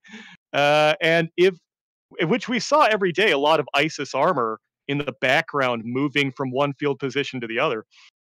We were incredibly vulnerable because if that ISIS cobbled together tank came our way, I don't think that one lone anti-armor RPG was gonna do anything, let alone fired by a person that I'm not sure I would trust her with. I think we gave it to her as a practical joke, but I guess that's the joke's on us when we're dead. So picture this. Me and my buddy trying to make homemade explosives downrange because we knew that these tanks could at any point in time kill all of us. And so it's like, well, shiz, how do we handle a tank with the stuff that we have? Thermite. The answer is thermite. Thermite's it's just rust and aluminum powder essentially. And it's like, I can make rust. No matter where you are, you can make rust. We have some aluminum siding. Let's file this down and do the appropriate things we need to make thermite grenades in case this ISIS tank comes over. We had one file with no teeth. It hurt so much. We spent like a day or two just trying to file down enough dust to do a little poof action. And we were unfortunately unsuccessful in creating our thermal grenades because we just didn't have the equipment for it. And then I think later when we started taking positions, because someone up the chain of command finally got their act together, they started at least digging tank berms, as in like they would dig trenches big enough or wide enough to where tanks would crash into, giving us some level of protection, even if it's not perfect. Yeah. I never personally fired an RPG. I hope to someday. Unfortunately, embarrassingly enough, the only rocket system that I've ever personally fired was the AT-4 rocket launcher training module, which if you get into the Army, they don't want to let everybody fire an AT-4 because it's way too expensive. Usually 1 or 2 people in the whole platoon get to fire the actual rocket, and everybody else just gets a cool demonstration. And that was not me. Everybody else gets the one that just fires the dumb little like 9mm round, tracer round, or whatever the heck it is. It's funny because when you're the person firing that, all day long in the summer, you're just starting brush fires. So one trainee would come out, fire his little like dumb tracer round. It would immediately start a brush fire. Everybody sit around in the heat in your body armor, back to back, shooting the shit, waiting for the fire department to put it out. All right, next on the line. Good question. ISIS had armor. Was someone's question. Yes, ISIS had armor. ISIS had all of our stuff. Afghanistan wasn't the only war where we left behind all of our gear. Where right now the Taliban has our Black Hawk helicopters. The Taliban has our MRAPs. The Taliban has our night vision gear. We did that in Iraq like 10 years prior or whatever the time frame is. So we left them a lot of very high-end armor. Most of that stayed in the Iraq side of things, not in the Syria side of things. And secondly, a lot of them got wise that it was a really stupid idea to be in armor, because coalition forces, if you're in the air, you love 2 things. You love bombing buildings and you love bombing vehicles. So there were very few Taliban armor pieces, and most of it was just a bunch of cobbled together welded junk and troop transports, and everything else was a technical. But every once in a while, yeah, you did come across some armor and you're like, holy cow, what are we going to do about this? Huh. Because you're just like, was it unexpected when it happened? When you start seeing ISIS armor, yeah, it was, because mostly like that's what a lot of war is just the doldrums. You're just sitting on a guard duty, nothing's happened, you're playing on your phone or whatever, and you're looking out, and all of a sudden you see a turret head peek through over a building going from left to right, and you're like, whoa, and you jump out of your seat and you would go get all the YPG people who are looking at you dumbfounded like, what does this dumb Yankee want? Another chocoholic BS thing here. And then the translator would come in and he would explain, there is a tank. It is right there. And luckily we had a lot of coalition forces on the radio who we could drop bombs onto the thing if necessary. But yeah, you would see it and you're like, I was not expecting that. You have to play around in a Russian APC. Yeah, we were in a Russian APC at one point. We didn't get too far in it. Yeah, it was all about the technicals mostly. Toyota Hilux for life. Toyota Hilux for life, dog. Gonna get a Hilux tattoo. Clee's gonna get her. Look at me. Look at me, my adorable little eyes. Hilux for life. Have you ever seen or used or seen a flamethrower being used? Oh, I've never seen a flamethrower. Are flamethrowers still in use in actual combat? If it is in use. One of the weird things about a flamethrower is it is an amazing tool for taking out caves, which you think, therefore, we would be using all the time in Afghanistan, because in Afghanistan is nothing but a long series of caves. Because what it does is it sucks up the oxygen from the area. And people either have to, if they're not lucky enough to have another hole, that they all of a sudden they got a vacuum and they got to go up there. Yeah. But to my knowledge, yeah, a lot of obviously flamethrowers are not acceptable in accordance with the the law of land warfare, not the Uniform Code of Military Justice. Have I seen one used anyway? No, I don't think so. Do you remember any flamethrowers? Nope. Yeah, that's crazy. Do I know a lot of people that are burnt? Yes. Friggin', a lot of these bombs would drop, and what would be left in the aftermath are charred corpses. Crispy Frodo. I don't know if I ever killed anybody. I really don't. Because it's not like Call of Duty where like you shoot people and it goes plink, it goes plus 100. There's a screen at the end of it and it says your KD ratio or anything like that. Most of the time I would shoot at pot shots and they would shoot at me, and every once in a while you would see a truck go by with a dead guy in the back or a guy that's bleeding out in the back, and you don't know like Steve Urkel, did I do that? Mm-hmm. And the same thing is frickin' the other thing about that too is when you do get a kill, does it even count as yours anymore? Like, let's say I shoot at a guy and he bolts into a building because of that, and then a bomb drops on him. Who got the kill? Yeah. What is the delineation of responsibility on that? Is it the 100% the pilots? He's just a glorified bus driver flying nonchalantly miles and miles above the earth that just pushed a button. Is it the bomb loaders? Is it mine for chasing him into the building? Is it the fisters that called the fire protocol on it?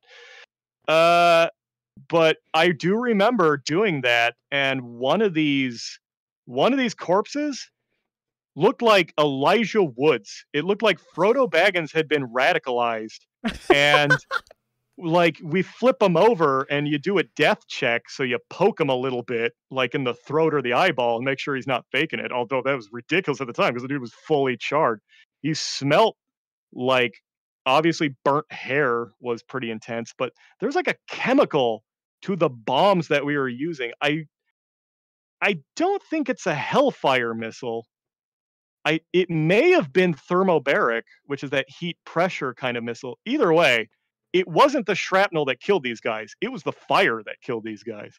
And we poked him with a stick, and we tried to bury him. And then I think he got dug up and eaten. Yeah.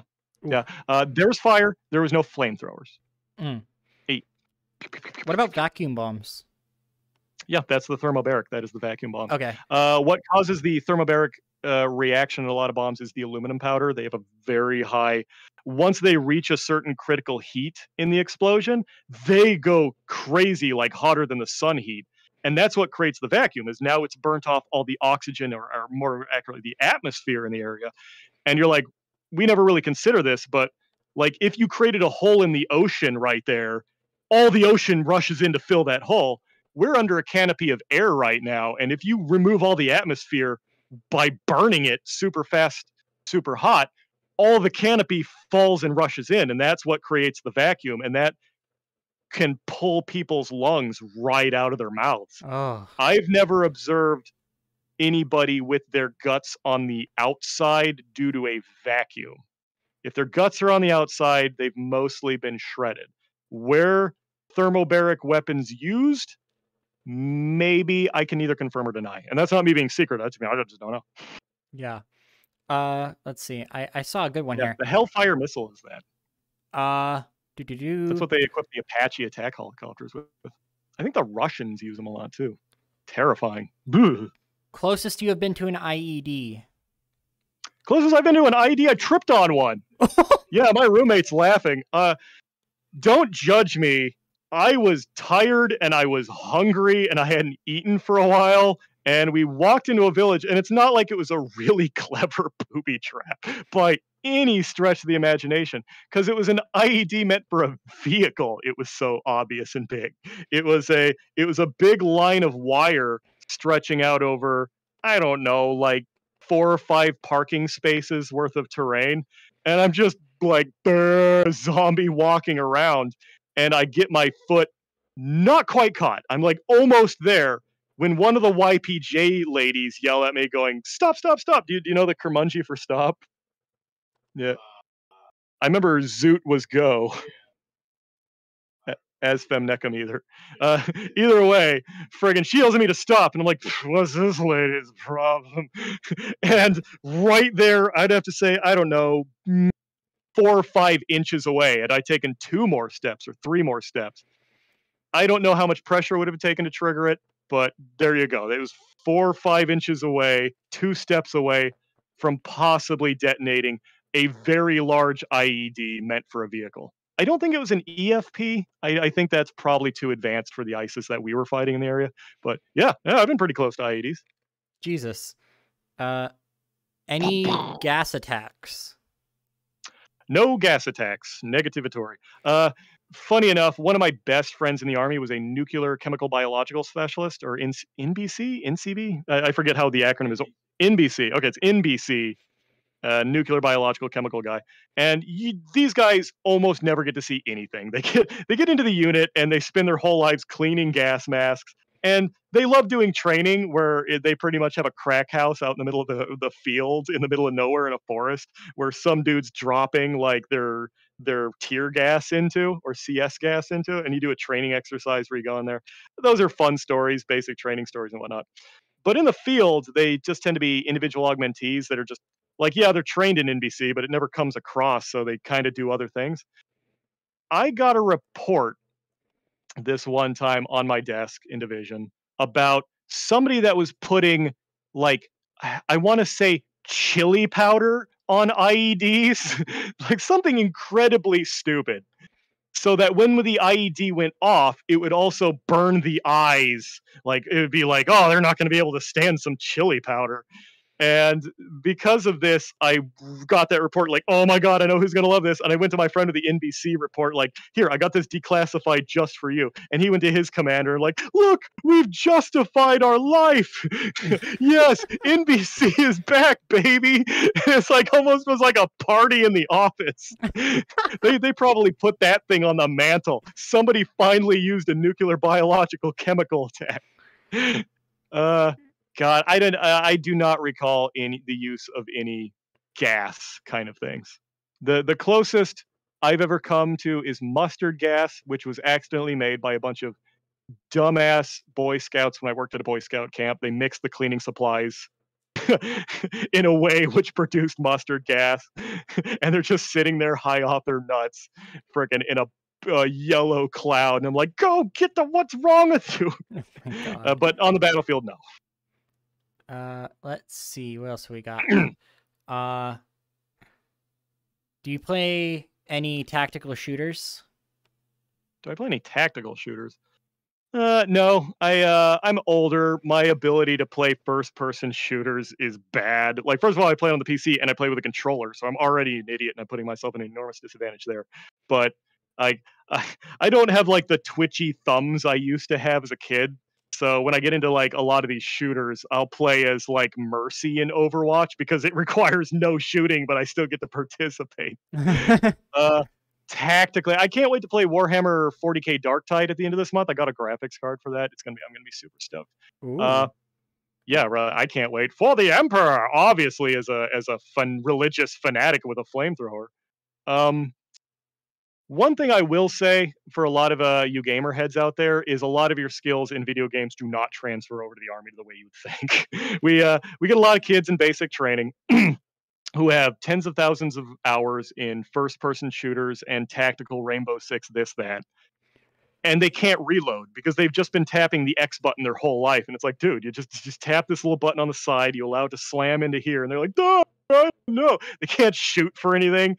Even though they've been in the game shooting their whole life, they don't understand that there's no radar here, and there's more than just pressing the button, and it doesn't just magically joop, joop, joop come in. So sometimes you can do yourself a bit of a disservice with gaming. Go out to an actual shooting range sometime, just for fun. I mean, you're an American. It's your right. It's your privilege to train yourself in firearms. There you go.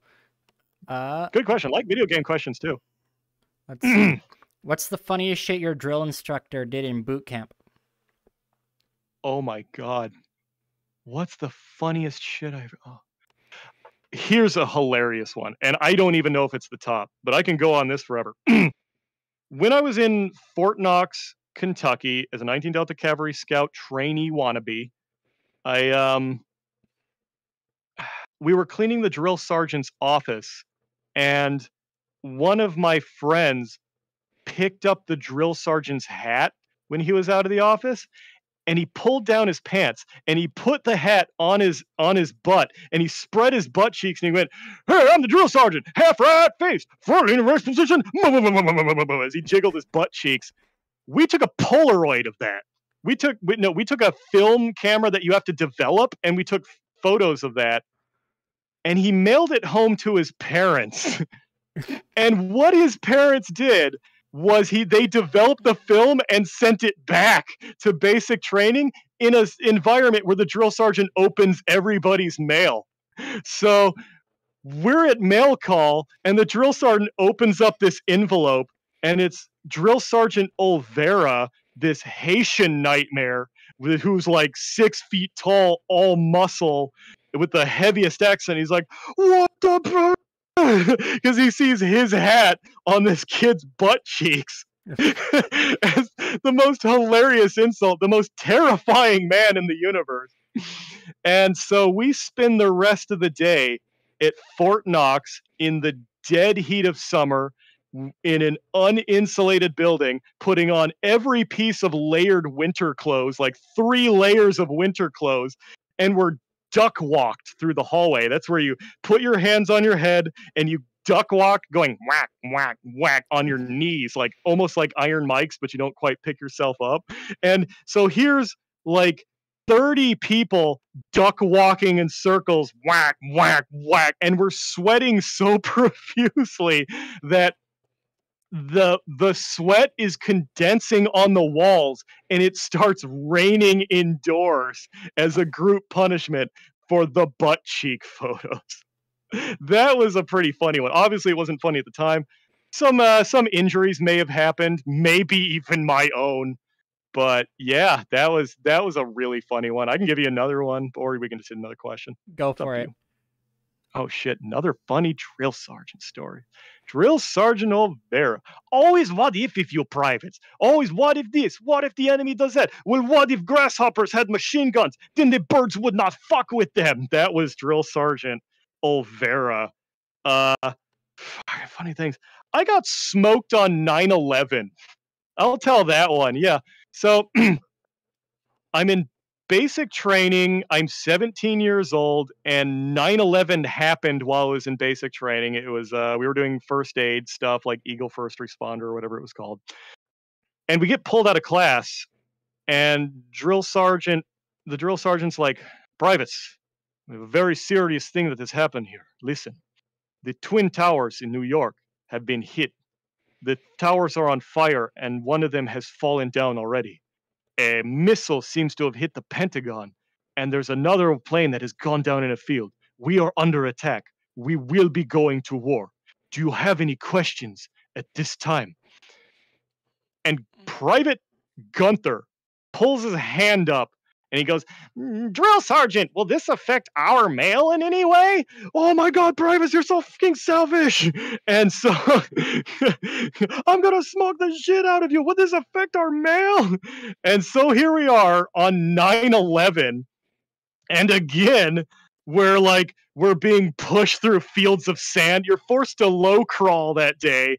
One arm, and it's all super low crawl where you're only able to pull your body weight, scraping your skin up against the sand all day, hurting ourselves. I think Private Tucker cracked a rib that day because of that stupidity. Yeah, group punishment pre 9/11 was some pretty serious stuff. I was in the army when we were in BDUs and jungle boots. That's a little how old I am. Huh. Yeah, that was funny as shit. How much of Good job, Gunther. How much change? Whoa. How much? Bro, I'm getting a list. How much changed about the way you were trained once 9/11 happened? A complete 180. A complete 180. And it's really sad because I loved what the army was, and I hated what the army became. Like I was ready to give the army my whole life. Like, oh, I'm a lifer person. The pre 9/11 army was built to fight a conventional war against Russia. And it would consist of things like we are going to do battle buddy drills. We are going to do bounding overwatches. There was a bayonet course.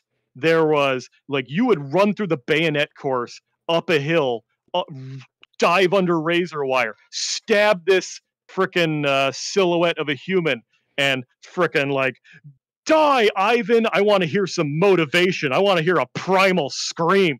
We had marches that were like, blood, bright red blood makes the green grass grow. A yellow bird on a yellow hill.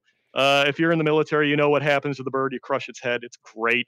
It's about killing. And our what is it? Our combatives courses were awesome. we would just get together in a sandpit and wail on one another. Our sergeant at some point had used his own personal funds to buy us like cheap steak, and he would pin it to dummies, and they're like, you are going to go and you are going to rip this steak apart, and that is what it feels like to rip a human. I'm going to duct tape oranges onto this thing, and you're going to throw your thumbs into its greasy eye socket. I want to turn you into a killer.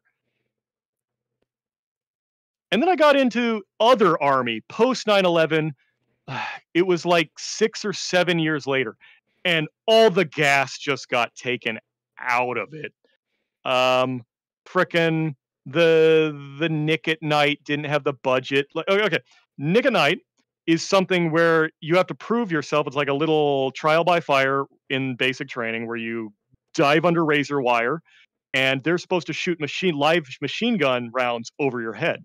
And the first time I went through it, they had the machine guns going and the tracers firing, and they're blaring like Vietnam music over the loudspeakers mixed with screams, and you got trainers chucking quarter sticks of dynamite into the area to see if you freak out and get up and immediately die. And next basic training in 2007 was all like, we don't have the budget for this. We're just going to sit down and we're going to watch a PowerPoint about this. We can't really do combatives. Like, combatives was like a 2-hour course. And what did we end up doing instead? Rape prevention training, sexual harassment prevention training, equal opportunity training. Don't be racist. Don't be sexist. Don't be this. Don't be that. Information assurance awareness training. It was a bunch of lawyers and businessmen running the army now. It used to be warriors, and then it became a bunch of businesses. And that keeps me up at night because that's like a family member that died. That hurts, man. Thanks for the question. Oh, that was you. Thanks for the question. Come here.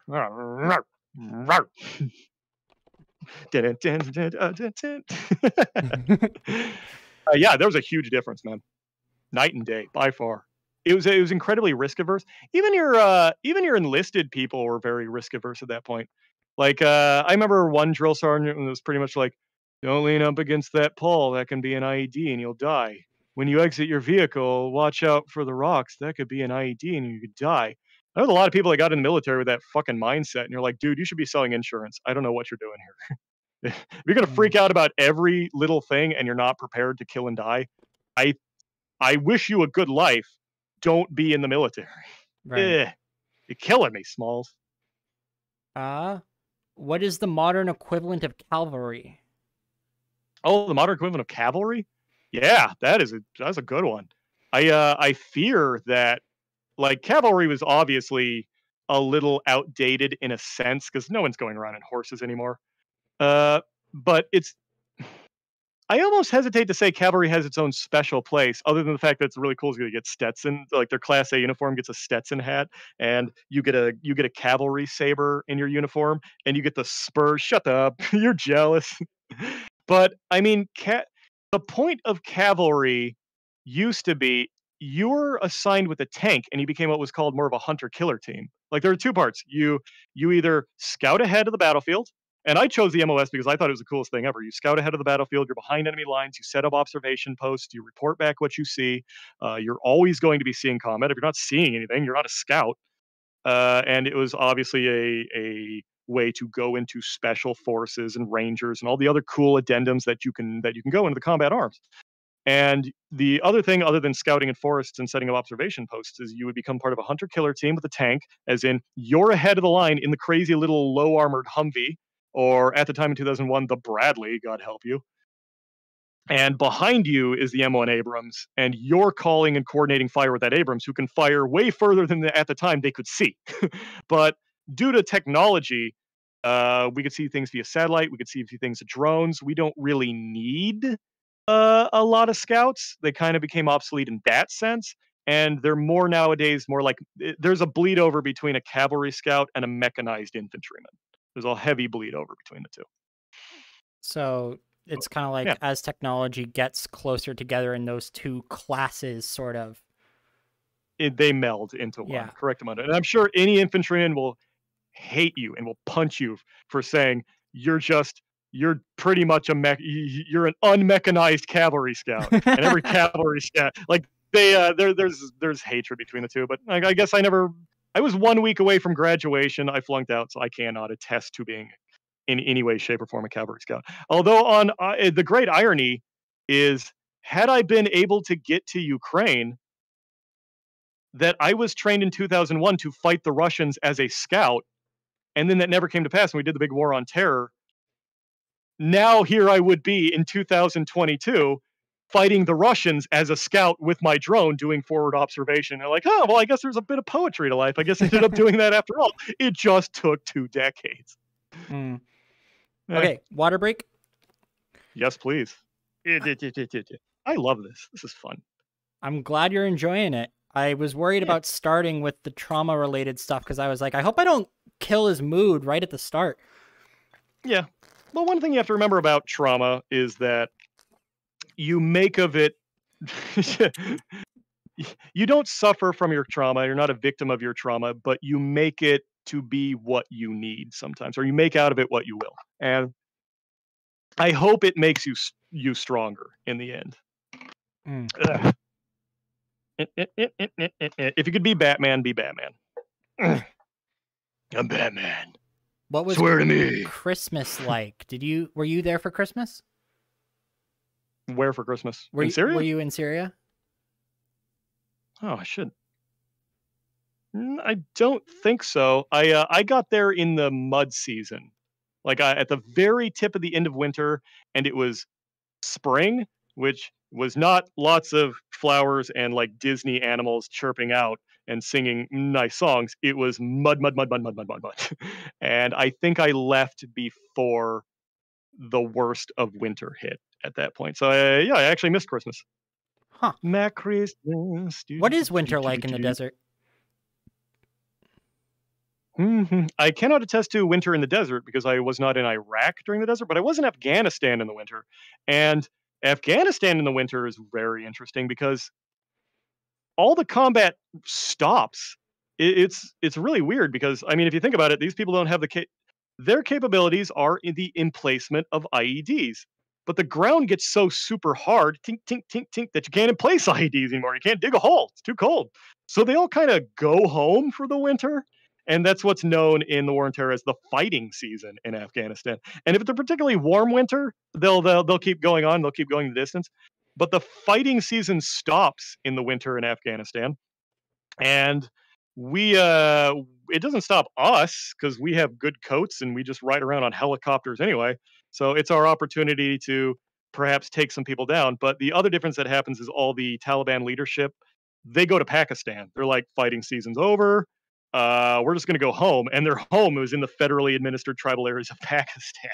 And what they would keep there is just like their little lieutenants and whatever. So all the fighting stops, and you would just go crazy in a far-flung base with nothing happening.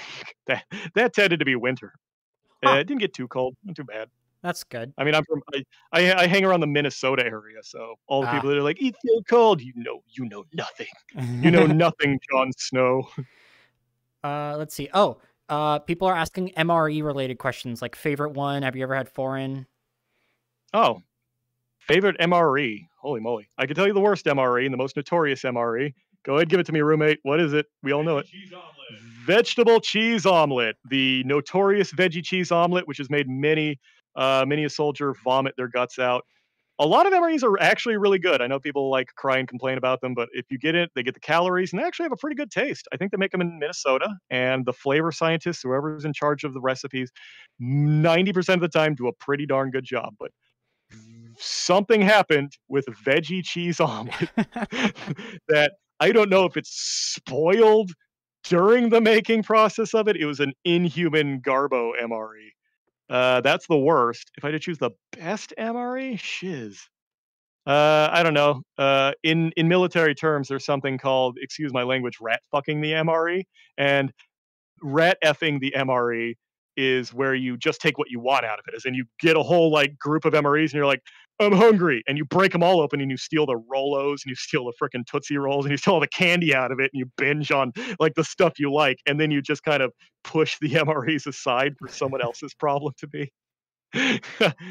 And so there's a lot of rat effers that are like, okay, I know this MRE has peanut butter, or this one has the jam crackers, or this one has the lemon bread that I like. And so if you get into a group of it, you'll rat F it and you'll piecemeal what you like. And personally, I enjoy peanut butter cracker, lemon bread, and I guess the ravioli wasn't too bad. Huh. My buddy recommends the jalapeno cheese spread because he's wrong. If we ever meet in person, you got to choose some MREs for me to bring to do like a taste test. A taste test. I think you're going to be pooping for a while. Or more succinctly, you're not going to be pooping for a while, and then you are going to be pooping for a while. Damn. It's like a dietary wise, it is a solid brick that eventually comes out of you. I mean, does it give you what you need? It gives you what you need to keep fighting, which God wish I had MREs when I was in Syria. Because, I mean, you told me during the recording you were going for anything that was there. Like, we all heard the story of the ISIS floor candy. Yeah, I think you made it into a YouTube short. Yeah. Gonna make any of these live actions into a YouTube short? Oh, this whole thing is gonna get edited into a video, and then that's gonna be turned into a shit ton of shorts as well. Yeah, no, this is like probably the most entertaining thing I've recorded ever. It'll still get like 27 likes. Oh, dude. I can't wait for the. Yeah, the YouTube comments for the videos are always just delightful. The attitude you have to come at it with is the Megamind attitude of like, oh, your booze nourish me. I'm quaking in my baby sealskin boots. Because there's nothing more toxic in life than a YouTube comment section. I try to moderate it, but like, dude, I refresh and there's 3 new ones. Right? I believe that if today I cured cancer and I made a YouTube video of it giving the cure for free, all the comments would be like, why don't you cure it sooner? Oh, I bet you just cured cancer for money. I question your motives. Next comment, fake news. My Uncle Bill Bob cured cancer with baked beans. They're like, oh my God, there's no pleasing these people. Wild, dude. I have had... Yeah, right? I think the ban list for people in my comment section is like hundreds of people long by now. Is maxed. I used to play Heroes of the Storm, which is a Blizzard MOBA before they ditched it, and it's the angriest it's ever gotten me. It's one of the most toxic video games ever made by man, and I maximized the ban list. I like, if I had a bad game with a person, I'd like blocked. I think at 10,000 you actually reach like the max block allowance. Oh. Remember to promote stuff? Oh, absolutely. I should promote stuff because there's 379 people, 382 people watching. Buy the plushie. They're coming out January to March, and I am super excited to get them out to everybody. If you want to pre-order now, you can help me pay for the production, and then I won't be poor, and I can pay my taxes, and that's super fun. Yeah. Do you have anything you want to promote? Do you have any social media that you'd like to have out there?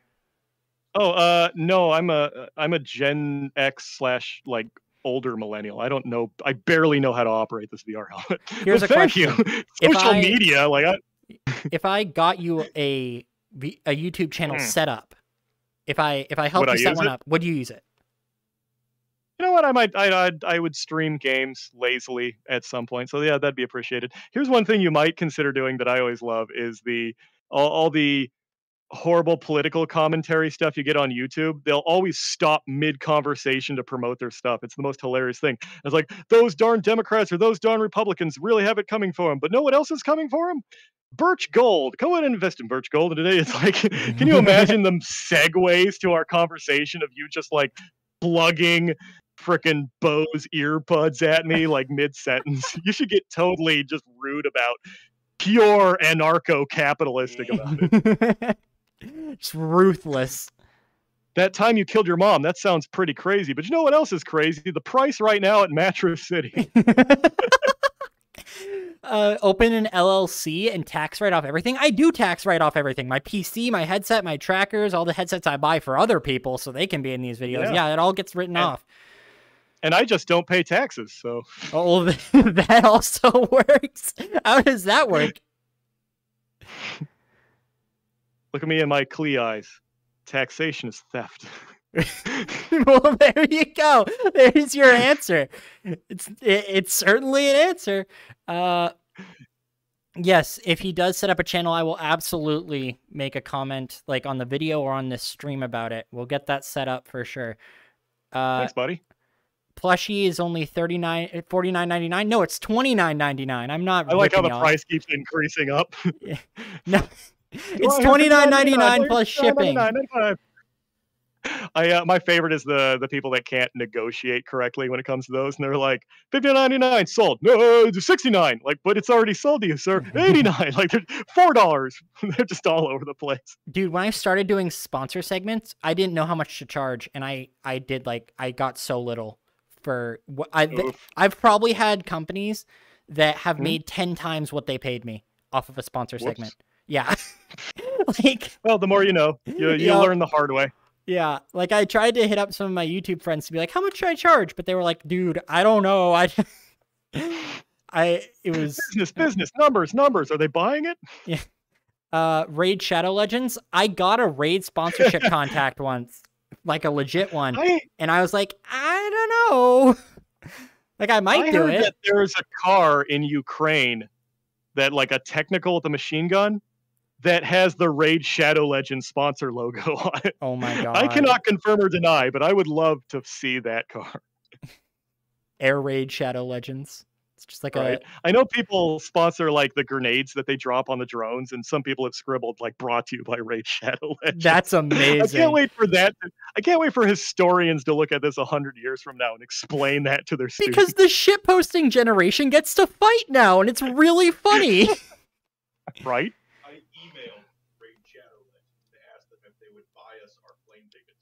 Any response? I got some automated responses. My roommate, did you hear that, or should I repeat it? He said that you tried to get sponsored for your plane tickets by Raid Shadow Legends. Correct. There you go. And we just did not receive an okay, but darn, it's worth a shot. Damn. Yeah, worth a shot. Oh, my back, dude. I've been standing like in real life this whole time. Thankfully, I'm on carpet, so it's not too bad. But there you go. Yeah. You can get those nice stress relief kind of carpets. They use that for the machinist jobs, like these nice mats that are extra cushy. It might be worth looking into. Yeah. Help alleviate stress. Yes. Let's see. We're at 3.5 hours right now. My stuff is starting to get low on battery. I'm not sure if we want to start another segment or if we want to call it and then come back another day. Entirely up to you, buddy. You can flip a coin for that one. Okay. So you know what? We've been going for 3.5 hours. It's been really good. This file is going to be held to upload to Google Drive for editing. Oh my God. So we're going to call it for this one, but he is absolutely coming back. And next time he'll have his own channel to promote. So get excited for that. This will be a video eventually as well. It's going to be a hell of a project for my editor. Oh dear God. But yeah, I hope you all enjoyed. This was probably my favorite stream or recording I've ever done. We went through so much. That was awesome. Hey-o. Yeah. All right. Cool. I guess I will see you all next time, which will probably be tomorrow. Yeah, probably tomorrow.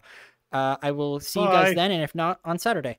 Okay. Bye, everyone. The apocalypse is coming. Stockpile on weapons and golds. Don't trust your government. Taxation is theft. The Jews faked the moon landing. Spags! Okay,